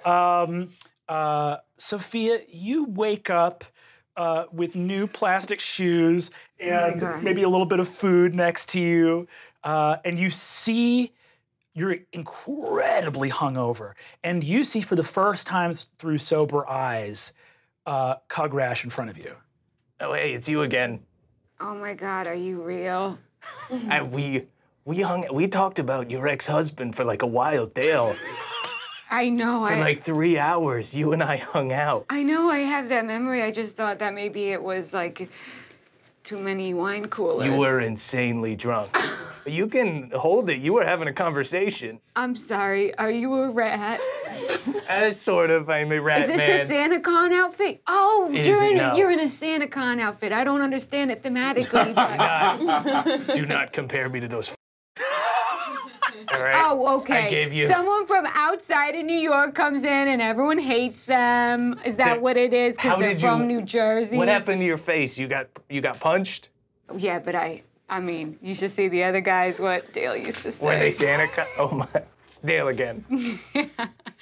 Were they SantaCon guys? No, it was, I mean, my memory's a little hazy, but it was these guys, and they were kind of messing with these girls, and then I got in the way, and I made sure the girls were taken care of. That's good. You know, there's not enough people like that anymore. And they were tall. They were really tall. I'll leave it at that. Cugrash, you see two little cockroaches out in this cold weather, which is crazy, skittering across a railing very, very fast. And you see that they have two little like hobo sacks over their shoulder and are skittering along a railing. Hey, Fred, Marty. Hey, what's going on, Where you guys going? We're getting the f out of here. Oh yeah, SantaCon. Did you see what happened to this lady? No, not SantaCon. Some just went down to the park. Just went down at the park. Yeah, it was crazy. Well, what happened at the park? I don't know. There was like, what would you call it? It was like a horse carriage, but with no wheels. It was just like the carriage part, no wheels on it. And there was a bunch of horses that had these big fucking tumors coming out of their head. Reindeer, yeah, they're Santa. What? Santa. No, these horses had tumors coming out of their fucking head. It's called a reindeer. What? Don't worry about it. I don't need to teach you about these horses with big Santas in the park.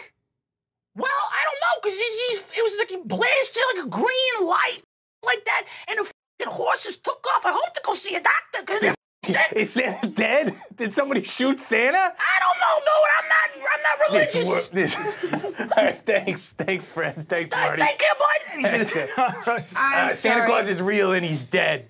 Okay, I'm sorry. Rewind. You just you just made cockroach noises you just hissed at some cockroaches who hissed back at you for what looked like a conversation. I mean, they gestured and everything. Yeah, well, we were just making bug noises for a full minute. Yeah. So I understand animals and they understand me. Some of I picked up over the years. From being an animal. I am a rat, man. We should go to the park. Santa might be dead. Ah, why not? Let me get a walk me down and we can go. You know what? Why not? I'll have some too. I can't go in there. I'm a rat. Right, Sean? You see that? Sean literally takes the iron up. Jesus Christ, you're wearing the same clothes as last night. Is it a different day? It's a full different day, yeah. Give me a couple of Mike's Hard. Yeah, you want that in a coffee cup? Can I get one of those buckets that you put the Coronas in? Full of Mike's Hards? Yeah, like a painter's bucket. I'll see if we got a box. He goes downstairs. Minutes later, you are walking down the street with a full bucket of hard lemonade. I crack one. It. I'm Congrash, by the way. I don't know if you remember. Congrash. Sophia, I'm right? Sophia We've met. Yeah, I am sorry that I don't remember you. It's okay. But I will remember you now because I'm very sober right now. In fact, somewhat sick. Yeah, let's get a little up and go see if Santa's dead, huh? I think that sounds good. You guys head up into the park. Each of you guys make an investigate check for me. Feel free if you want to cast any magic as well to do that. I got a 4. 9. 4 and 9. You guys wander around the park for a while. Do we find a hot dog stand? You guys for sure find a hot dog stand. See the guy says, "Hey boys, I get you a hot dog? Hot dog?" Yeah.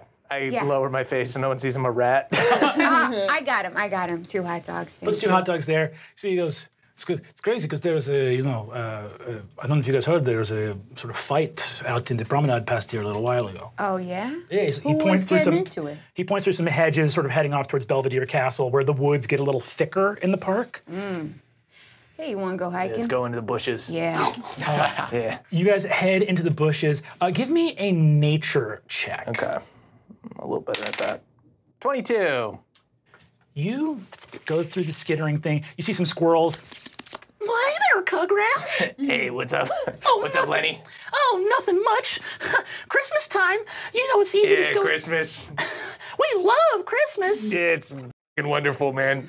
I stole someone's keys. You stole what the f***, Lenny? Who knows? You sociopath. Give me the keys. You do. Dude, you. No, why? Francis, Lenny, you. He's a kid. Squirrels just steal shit, put it in their trees. I'm think sorry. their whole city belongs Once again, to them. rewind. There was a bunch of gesticulation. Oh, he told me to. He said, F you. He ran off. Yeah, I saw he had a set of keys on him. You guys arrive in a clearing. You see that there is an enormous, polished red sleigh. The like area where reindeer would be attached to the sleigh has been severed, and there is a giant glove box torn out of the front of the sleigh, and there are things scattered throughout. It looks like people have been like rummaging through the sleigh here. You see that there is peppermint-smelling blood, like white and red blood spattered everywhere around here. You see that there are also a number of small little green ivy leaves. With that 22 nature check, these leaves are not from the waking world. These are from Nod, the 6th borough. These are, and in fact with 22, you smell them. This is fairy magic that happened here. Maybe not the peppermint blood, but there's fairy magic happening here. Oh, it is the pixies. What? I thought this was just a place kids take pictures with Santa. Do you see what they mugged Santa? They stole all of his shit. Okay, again, Santa's real and you're a rat. The pixies did this. Okay. The sons of, they're serious. This is bad. Santa's All right. We're I'm just going with this ride. All right, yeah. You notice that there is a little glyph carved into the wood at the front of the sleigh that looks like it was broken somehow. It's some fairy shit that you don't know about, but you do know who does. I think I know somebody who might be able to read this bullshit. Where this is? Yeah, this isn't Greek or anything like that. Oh, you speak Greek? No, but I mean, I'm Catholic, so I've encountered like Greek in a religious sense. Oh, that's good. Yeah, but Hell yeah. So you take off from there. Yeah, I'll take off her. You guys both head out from there. No need to roll. The snow kicks up from the park and wisps all the way downtown, past Columbus Circle, going all the way to Broadway, where we see a line of fans clamoring and cheering, holding their playbills from different shows, because they're in line for a show that actually hasn't opened yet. They were lucky enough to see some previews for Midsummer Nights, a musical version of Shakespeare's classic, A Midsummer Night's Dream. Why not take the Bard's original plays and make them a musical? The Times Square billboards show all of the signs for the show coming up. The fans are all in the cold and the snow waiting. The stage door opens with a dramatic swing. And Siobhan, could you please describe your character for us? Darlings, sweeties, I'm Misty Moore. I'm a Broadway diva, lover of music, lover of energy, lover of dance and light and stars and music and brilliance. Well, a lady would never say her age, so I won't. I'm 4 foot something, maybe 5'1" in a beautiful high heel, always wear a tap shoe, even outside. And I'm just loving life, loving love. You step out, the crowd erupts into cheers. Your assistant, Alyssa, and your pianist, Benjamin, are behind you. They walk out, Misty! You see that there's a girl with pigtails and braces. Clearly there's some like 16-year-old Midwestern girl. She goes, oh my God, Misty Moore! This is a poster of the original cast recording a company. Oh. My goodness, I haven't seen one of these in years. I mean, obviously I have the one in my apartment, which is signed by all of the cast, but this, a blank one. Oh, I haven't seen one in years. Oh my God, it's incredible. We just saw this show. We were lucky enough to go see it. You were amazing. Oh, I'm so glad. I'm so glad. I'm so blessed and honored to do this work. You know, for people like you, I don't do it for me. I do it for people like you. As you say that, you see that her and the other young girls and boys around her all just like salivating. And you see that they all say like, my favorite song is I actually did one of your songs and I did it in the way that you did it in the high school play that I did. I'm so a burgeoning, sweet, silvery, golden, pink, and purple light begins to come off of them. And though they cannot see it, you certainly can. And up into your nostrils. And you feel like $1,000,000. You know, as actors, all of us actors, we're just like... You put us in the word we with yourself! They just go fucking nuts. You see Alyssa bends over as you're, signing stuff, and you see she says, obviously, of course, take as much time as you need, Ms. Moore, but we do have an appointment. There's an interview happening back at your penthouse. How do you spell Rebecca, darling? I don't want to spell it wrong. Oh, I can't spell it R-E-B-E-C-C-A. But some people call me Becca, but you can call me Rebecca. Which do you think is better? I don't know for a stage name. I haven't signed up for that yet. I really want to move to New York. Do you think that's a bad idea? Everybody should move to New York. But some people should leave. But you don't know until you get here, darling. I can't wait to come here. And again, you just see these little silvery sparks come off of them, and you feel amazing. You leave from this place, you head back to your wonderful penthouse. I pour myself a vodka on the rocks. You see Benjamin looks over at you and says, really? You asked how to spell Rebecca?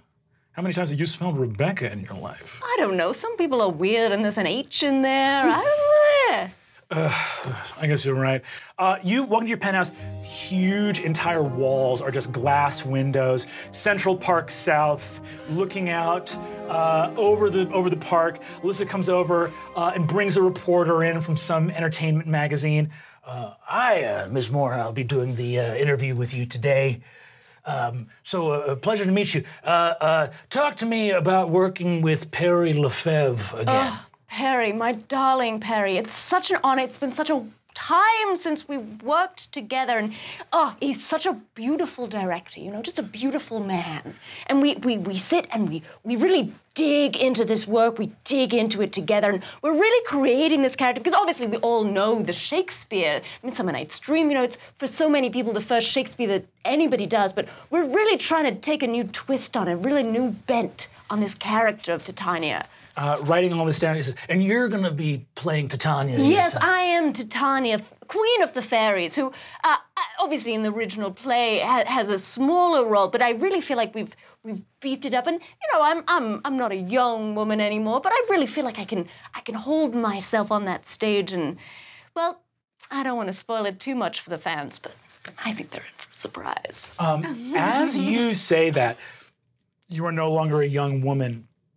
You look down at your hand, and you do, in fact, see some liver spots, some light things here, and you can feel something twinge inside you. It's been, you know, maybe 40 or 50 years since the last time you did it, and you can feel this body starting to tell you that the time is fast approaching. Yeah. But that's so weird! You continue talking to this interview. You're having your lovely little vodka. It's wonderful. And the preview went smashingly. You suddenly hear a noise coming from the boiler. There's like you have one of those things where you have like your own heating and on everything, so you don't have to do it with anyone else. But a little hall closet door opens up, and an air vent kind of pops out. Cugrash and Sophia. Oh my God, you are a trip to hang out with, Cugrash. This is the real New York. I'm loving it. This is where I belong. So anyway, I'm so terribly sorry, but I do have a show at 8. So, Alyssa! Oh, sorry, coming right now. I'm so sorry. That will not happen again. Yes, no, it won't. You see that she comes over and says, that's all. Miss Moore needs her vocal rest. Thank you so much. Bye, bye, bye, bye, bye, bye, bye, bye, bye. She ushers him out. You turn around. Your beautiful cream white carpets are bedecked with filth as Cugrash walks in with Sophie. Oh my God, Cug, is that Misty Moore? Yeah, it's Misty. Hey, Misty, it's good to see you again. I saw you in Kinky Boots. You did! Oh my God. Oh, what a beautiful show. You radiated. You made that show. Thank you so much. It's such a beautiful story, you know. It's so important. The boots. Oh, I love those boots. They're so kinky. So kinky. Hey, Misty, we think Santa might be dead. Do you know what this weird pixie is? And I guess, could I have was it like on the sleigh? It was, but you could have it was on the glove compartment door. Okay. You could have broken it off. Okay. It has saliva all over it. I ripped it out with my mouth. Yeah, why don't you put it down on the coffee table right here? Yes, the pixies, the park pixies, Don Confetti and all of his people. Yes, I think we found that little man. Yeah.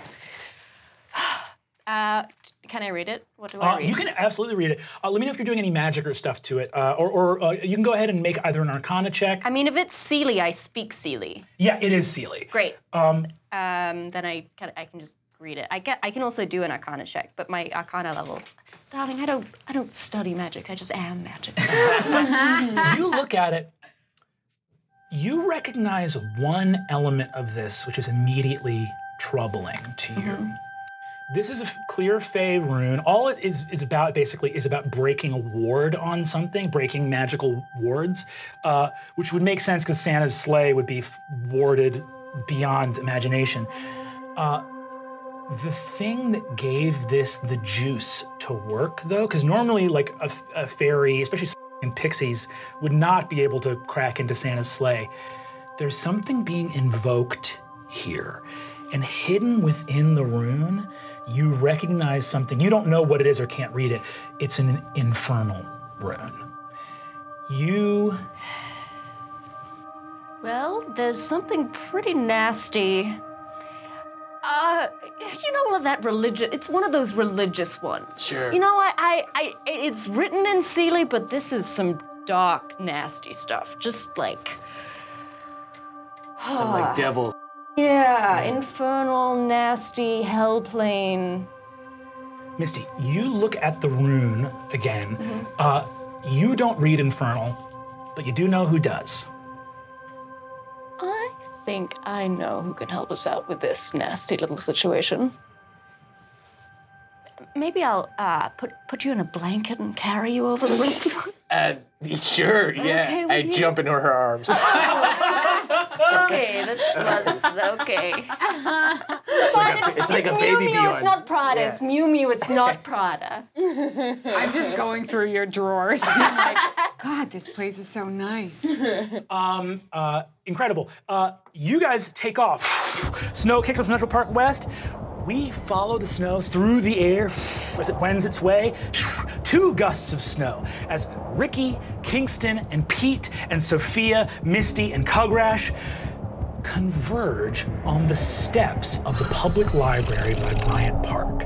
You guys, there's snow everywhere, taxis, busy day, it's getting into like the mid-afternoon, and you guys spot each other in these 2 groups of 3. Kingston! Kingston, Darling! how's it going? Misty, Cugrass, what's going on, guys? I'm so sorry. Are you Mr. March? Oh yes, that's me. Oh my God, the girls at the beauty salon are gonna flip. Can I take a selfie with you? Yeah, of course. Also, guys, this is Jeffrey. Jeffrey, Oh my this God. is Jeffrey, Hey, what's up? Nice to meet you. I'm Cugrash. Oh my God. You're a rat. I'm a rat man, yeah. I'm sorry if that was rude. Pete, the mushrooms are done. You're fully, so you know that you're sober. You know that you're sober. The degree to which this is all like a fun little trip is fully leaving you, especially after whatever that shot Kingston gave you was. And suddenly you hear a booming voice to your right go, "Well, well, well, would you wish to enter?" One of the huge stone lions turns and is speaking directly at you guys. You hear a voice to your left. "I think they do wish to enter." Hello, good to see you again. Hey. If you're gonna ask us which one of you lies and which one of you tells the truth, we can skip it. We know. Both of us always lie. Yes, we know. Exactly. That's the we're trick. We're not trying to play these games, boys. Oh, let's play some games. We guard the library. We are the guardians of the Gramercy Occult Society. Hello, oh, a new face. Hello, I am Orlando, and this is my boyfriend, Rovius. Okay, look, you guys, this was really nice, but I don't really have time for like a puzzle room kind of thing. I do. I love this. All right. I'm not very good at them, but I can definitely try my hardest, guys. Welcome, welcome, welcome. You guys see that the 2 stone lions sort of laugh and are joking with you guys a bit. They go, "Well, what business brings you here to the Gramercy Occult Society?" We need to talk to Alejandro.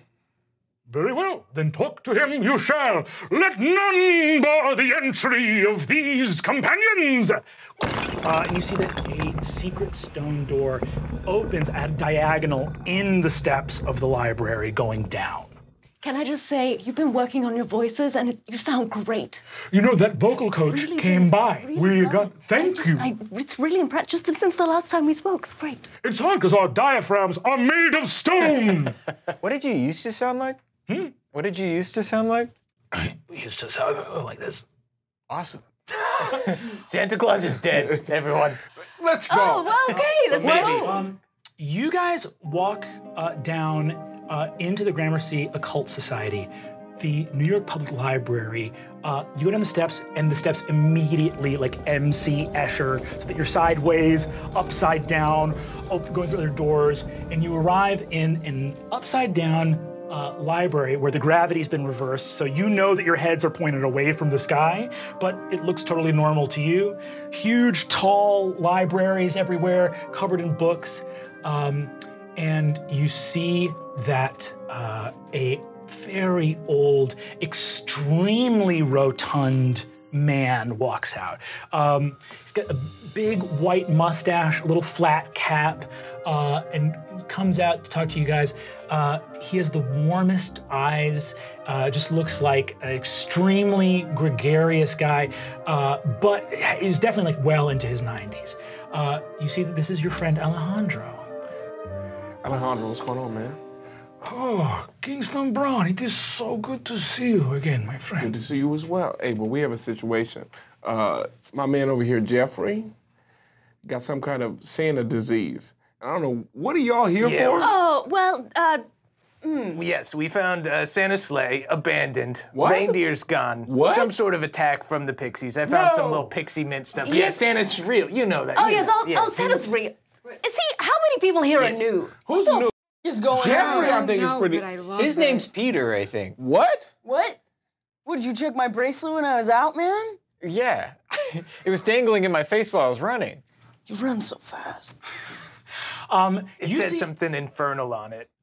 Alejandro looks at you and says, Wait a minute, you are being serious. Santa Claus is missing right now.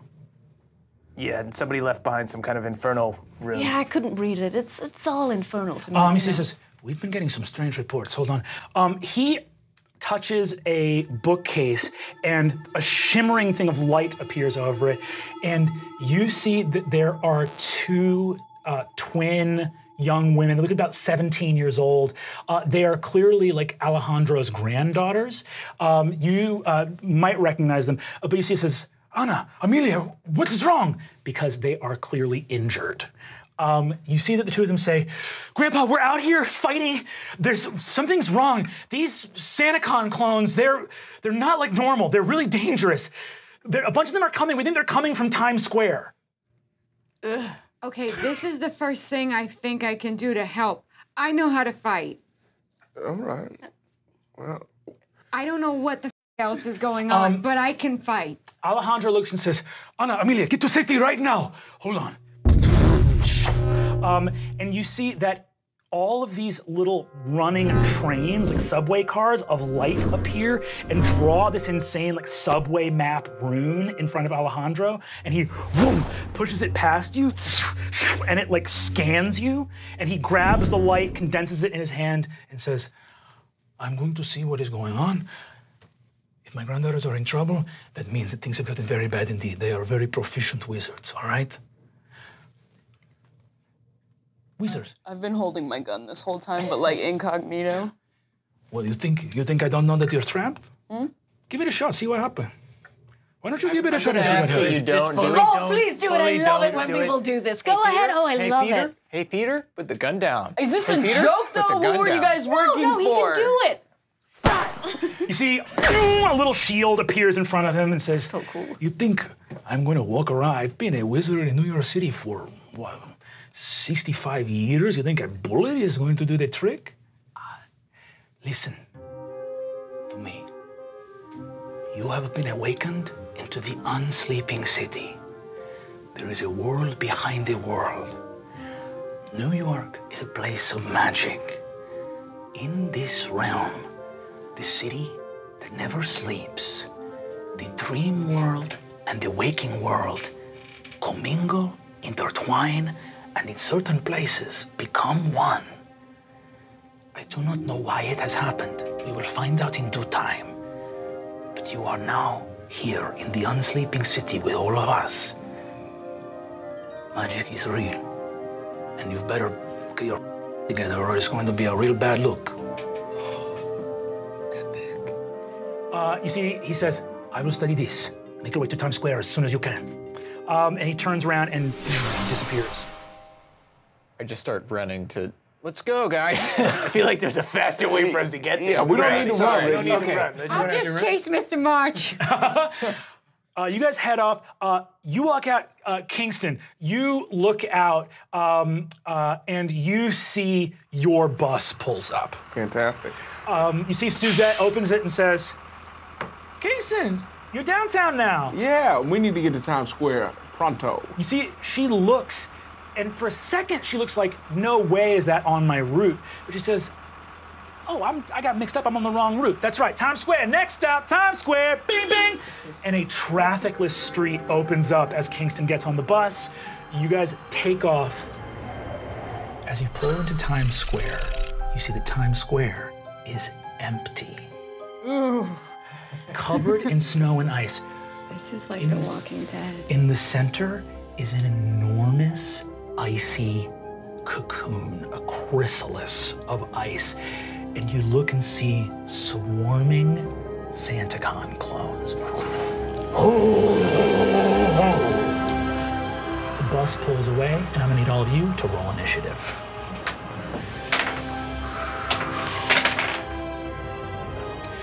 That's all for this episode of The Unsleeping City. Tune in next week, and we'll catch you guys then. Forget about it. Dice. Guys, that's all for this chapter of Dimension 20. But wait, more full episodes call out to you from the realms beyond Dropout.tv. Will you come to their aid and sign up for your free trial today? We wish you a Merry Christmas. Even in these times, he's laughing. It's crushing me!